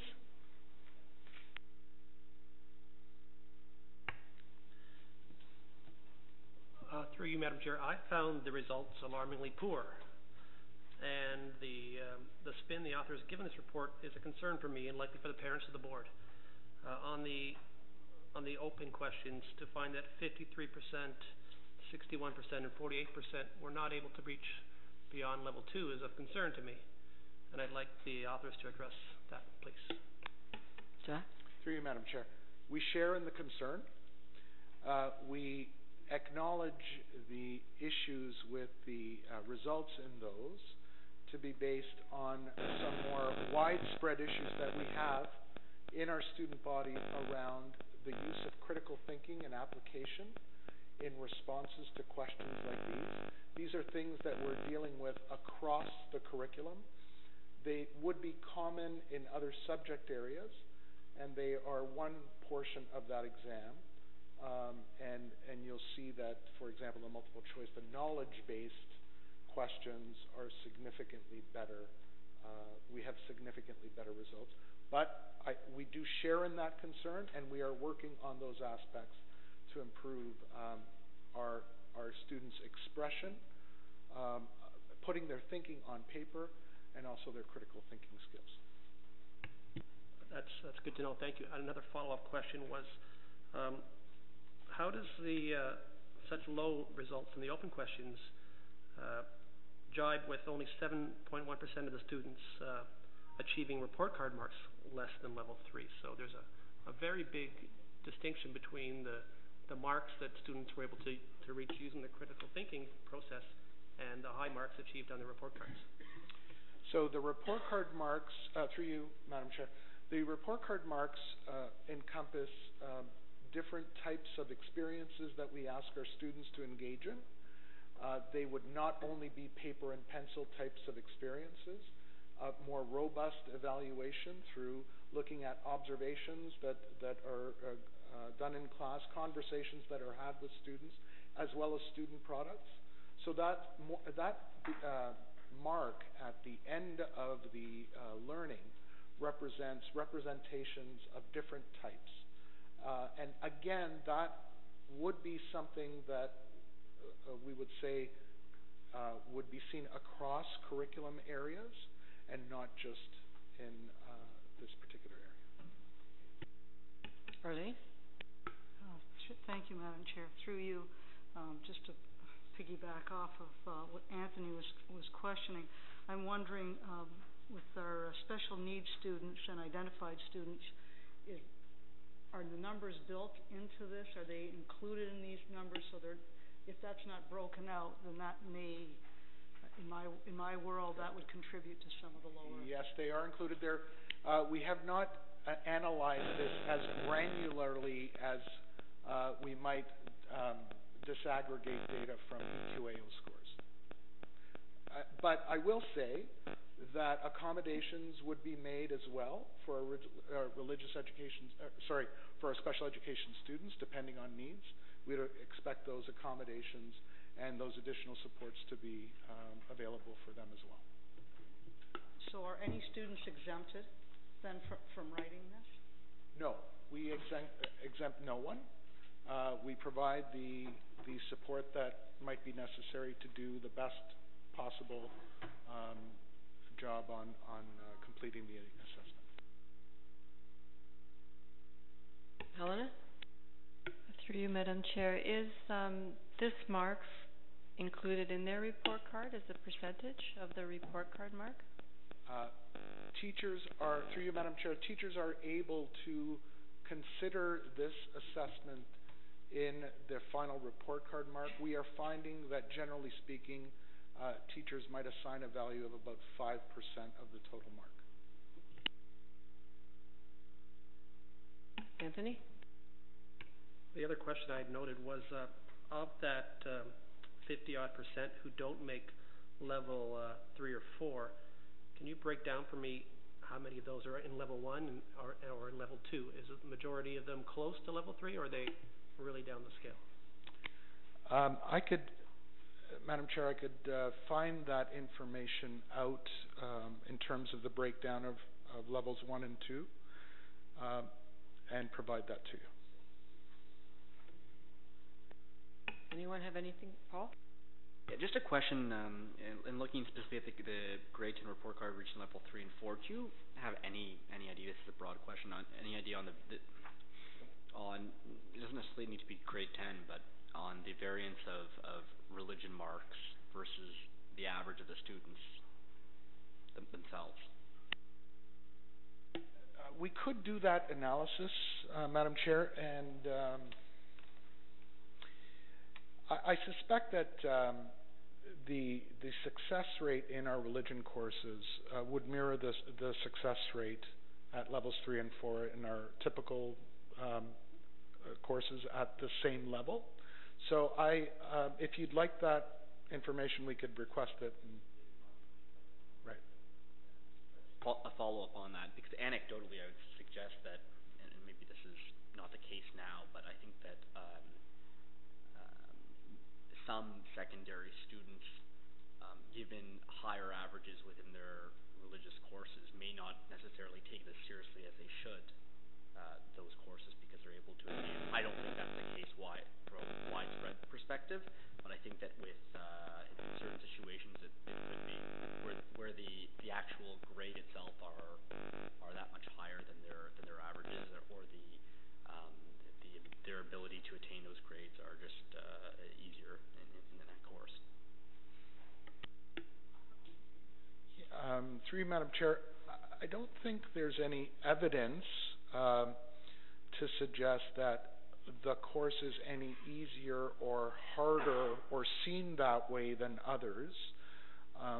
So I have heard in some boards that, actually in one board that I've heard of, that students in the senior grades don't seem to do as well in religion courses, which would be a concern to me.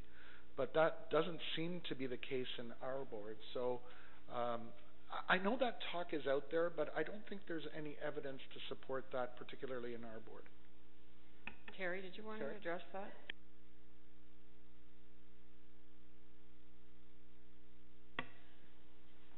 In our secondary panel, religious education is given the same rigor as any other subject, and I might agree with you that to start with, when a student enters a course, they might say, oh, it's just religion, but I can assure you that the teachers treat it with the same standards that they would treat any other subject that they're delivering, and that the students very quickly learn that religion is just as rigorous as any other subject that they're taking. And I would agree with Jack, although we haven't done those reports, that their achievement in religion in secondary would be similar to their achievement, particularly in English, because it's very literacy-based. Religion's very literacy-based, especially in the academic levels. Anthony? Could I follow up then with Terry through you, Madam Chair? One of my thoughts in reading the report was to ask, is the priority of religious education high enough amongst the other subjects so as to see such low results in the grade 7 testing of the open questions? Are we giving the same priority to religious education as we are to the other subjects? I think we are giving the exact same priority, if not more, because we are in our religious education very conscious that it's not limited to one subject for a short period of time, but that it extends into our entire school day. And that's part of our focus on faith. I would like to just add to that, as Jack pointed out, when you look at the students' actual knowledge of their religion, when you look at the multiple choice, you can see that it's much higher because it's 73%. The open response questions are 3 questions based on one reading of a parable, and then 3 different answers where they analyze the parable. They use their prior knowledge to answer a question, and then they apply it to life.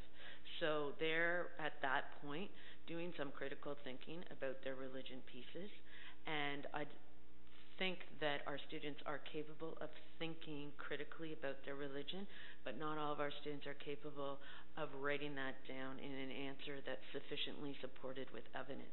And I think that's why you're seeing that drastic difference. And so I think that we can't ignore how well they actually are doing on their multiple choice, which is aligning closer to their report card mark than that. Even though it's 3 questions, it's actually 1 question, like an A, B, C. And I think that we have to take that into account. And applying answers for critical thinking and using and supporting that with evidence from your reading is an area that students struggle with in both their literacy and their math it's an area, although we have very high scores in EQAO, that is one area that comes out over and over, so students across our system are working on that in general. And I think that we're seeing some of the effects of that in our religion assessment. And if I may add to that, Madam Chair, critical thinking is a priority in our board improvement plan and continues to be a focus of our professional development work with our teachers. Thank you for those answers. I think if we could see those questions as described, that would help me to understand the results better. Thank you. Thank you. Arlene? Thank you, Madam Chair. If Jack, you're putting any kind of numbers together, I'm sorry to add more work to it if you do it, but could we get some kind of a percentage on identified in there? Because I think this is an incorrect representation, as it would be if we were doing EQAO without factoring in all the different identified students and students that were exempted, et cetera, because I know when we have those numbers, that's all affected by those instances. Okay, through you, Madam Chair, I don't know how this particular test result is recorded, whether it has been recorded by student number that would tie all of those factors together.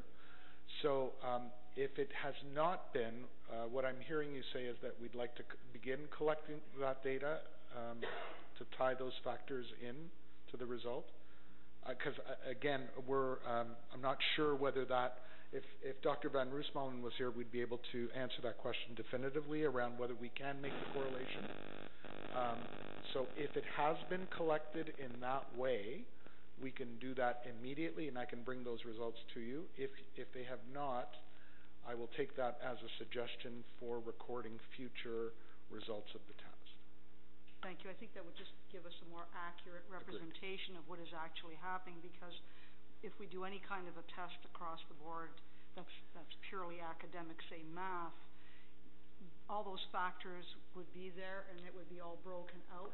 So I think this is a little bit unfair to the students who have the comprehension problems or need that extra time, where they're seeing a question maybe for the first time and they're having to break it down to A, B, C, and they simply don't have the capacity or the time to do that, where they're getting all that proper assistance that they would on any other subject. Anything further?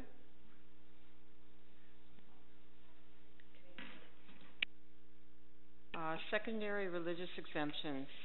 Director Dawson. Thank you, Madam Chair. I wanted to provide an updated process to trustees that we are following when a request for a secondary religious exemption is requested. As you've heard numerous times tonight, in our district, religious and moral education is not and must not be one subject among many in the students' timetables, that it's infused in all classes and materials during the school day. And we're using the Ontario Graduate Expectations as the foundation for our reflective vision for where we want to see our students and our learners go, and it's rooted in our distinctive Christian anthropology and view of the world, and it provides a distinctive approach to publicly funded Catholic education. So what we have done is we've taken an approach where we're communicating these principles of practice to our parents during grade 8 parent night, so that families are aware of the historical mandate of the Catholic school system in Ontario, our Ontario Catholic School Graduate Expectations, and our expectations for secondary religious education. So a standard resource was created by a board, Dufferin Peel, based on some recent rulings, and we have benefited from the work that that board has done. And a number of secondary principals, superintendents, and myself took that document and made it a Halton document. And what I've included in your package this evening was the principles of practice which is the slides that we share with our grade 8 parents at the grade 8 parent night that talks about what Catholic curriculum is, the Catholic learning environment, Catholic staff, and Catholic community, and what that really means when our students from either from our own elementary schools or from other public schools when they come to our secondary schools. And I've attached those slides for you, and those slides are also utilized by all our secondary principals at those grade 8 parent nights. I've also included, and these slides are shared especially with what we believe for our Catholic graduate expectations, foundational outcomes used by all of our Catholic schools in the province, our vision for learners, and describe our purpose. Also in your package this evening, we expect our Catholic students to participate fully when they come to our secondary schools mandated by their baptism, and our non-Catholic students are expected to participate to the extent they can. There is called Appendix B. This is the process for requests for when we might get a request from a parent, and how that request comes in. Sometimes it may come from to teachers or a chaplain, and the process that would occur. If it goes to guidance department, how we handle that. Normally, the request comes to the principal, and that's the main focus that we would want to have that occur. Because when that request comes in, what we're finding is parents really aren't understanding the good value that can come from a secondary religious education course. And for the most part, the parent realizes that it's beneficial for their student to take that course. Sometimes a request comes to me directly, and as you can see, I would always write the letter acknowledging. There's always an acknowledgement letter, and then it's referred back to the principal for them to be in contact. There's some discerning documents that our board and our principals have developed with questions that can ask the parents and walk them through why they would request this, and perhaps how we can support them so that exemption isn't followed through. So I'd be happy to take any questions from trustees. Thank you.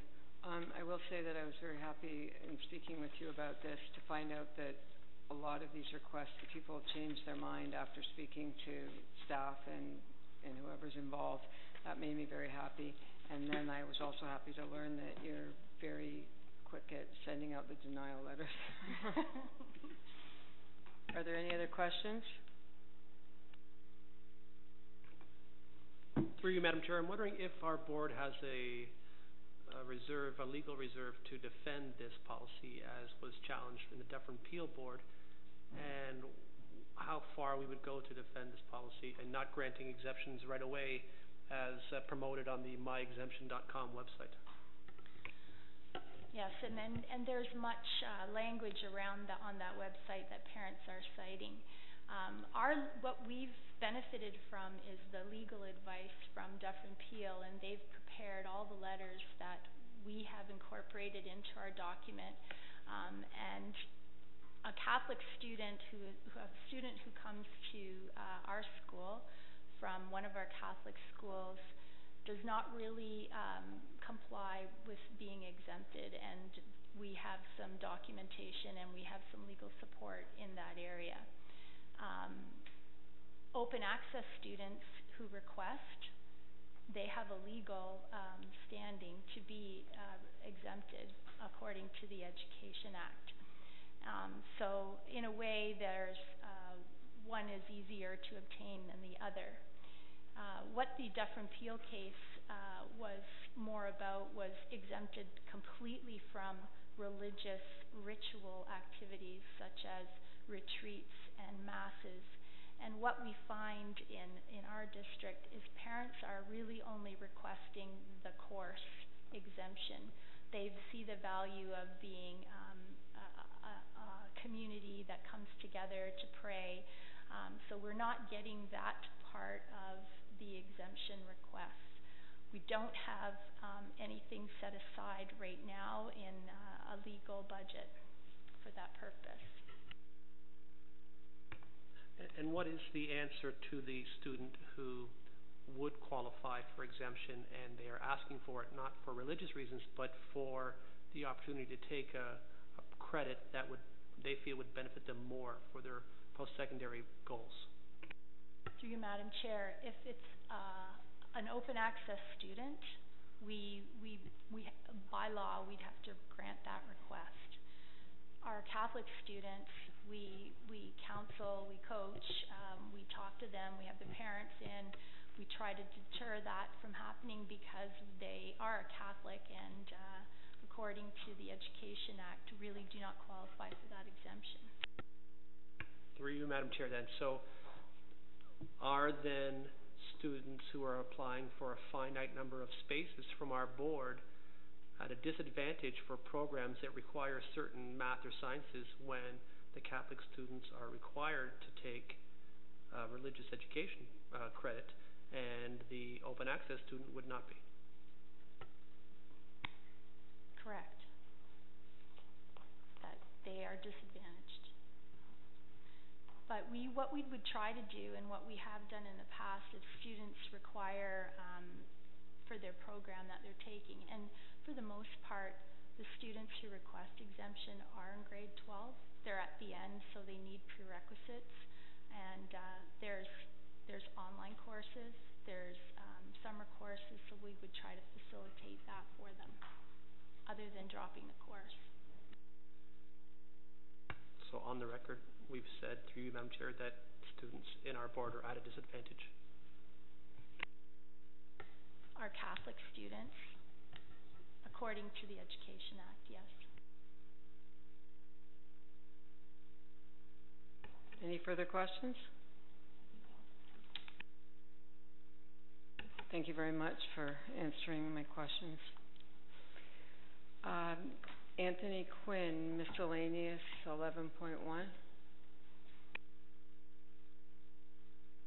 Through you, Madam Chair, I was approached by a fellow parishioner and a member of the St. Vincent de Paul Society in Oakville, and she's also a member of the Halton Poverty Roundtable, and had asked if the board had followed through on discussions to bring the Canada Learning Bond information package to parents during the JK registrations in January. I sent this item to the director, and she informed me that Superintendent Negro had taken care of that, and I've just going to ask Superintendent to follow up and put on record that we will have those documents in the JK registration package available in January. Thank you. So noted. Yep. If I may, Madam Chair. Yes, we have been on this for the past year or so. A presentation was actually made to the trustees in the last academic year on Smart Start. We have disseminated information to schools, and I was looking on some school websites. I was on Mother Teresa's tonight, and they have the flyer that we made available up on their school's website, which I was pleased to say. So we are being very aggressive in letting our our parent population know this.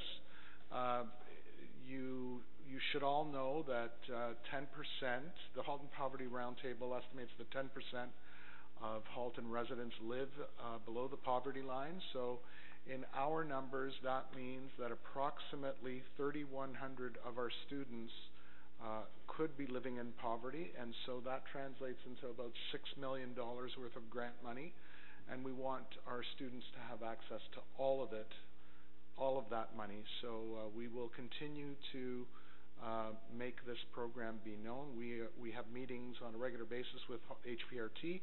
They have presented at our poverty sessions. We had one in December last year where they gave a presentation on the Halton context, and we had one in October of this year where they were part of a panel. So we have a good relationship with HPRT, and we'll continue that, and we'll make this information available through the kindergarten registration package and other means. Thank you. Further, Arlene? I'm sorry, I didn't put it on the agenda. I just wanted to remind trustees that I believe this Friday is the cutoff date for anyone that wants to register for the OCSTA governance courses. They sent out a reminder, but in the event, certificate courses. And if anybody's interested, by all means, jump on it, and they're looking for more people to participate. Just a reminder. Thank you. Yeah, I think Anthony and I are both taking the certificate course. I don't know about the modules. Anyone else interested in that? You can talk to Helen. There's no correspondence. Yes, there is. No correspondence, but perhaps I don't know when to bring this up or not. Is this the moment, the miscellaneous moment, that I was approached by somebody about the Ontario, from the Premier's office, promoting well-being at school, the Ontario Supports Program to encourage children and youth to get more daily physical exercise activity, about implementing 60 minutes of physical activity for kids connected to the school day. Just wanted to bring that forward if that's been looked at. Jack, do you want to address that? Yes, we began participation in that particular program last year and are continuing this year. Thank you. Okay. Any further? We need to make a resolution for Diane's absence tonight. Will someone move that, please? Paul, seconded by Mark. All in favor? Okay. We don't have to go back in camera, so if we could go to Arlene, please, for our adjournment. No, we need a motion to adjourn first. Sorry. Anthony, seconded. Anthony, all in favor? Now, please, Arlene, may we have our closing prayer? Thank you. I will apologize because I just realized my name was on there. But if you'd join me in a sign of our faith, in the name of the Father, and the Son, and the Holy Spirit. I think we should take a few moments to reflect. We've all had wonderful Christmas vacation. We're starting into our last stretch, if you will, and I know it'll be a busy time for everyone. So I would look to our Lord to help us and give us strength as we move forward, and to be open and receptive as we always should be, and I believe we always are. If you could just join me in Our Father. Our Father, who art in heaven, hallowed be thy name. Thy kingdom come, thy will be done, on earth as it is in heaven. Give us this day our daily bread, and forgive us our trespasses, as we forgive those who trespass against us. Lead us not into temptation, but deliver us from evil.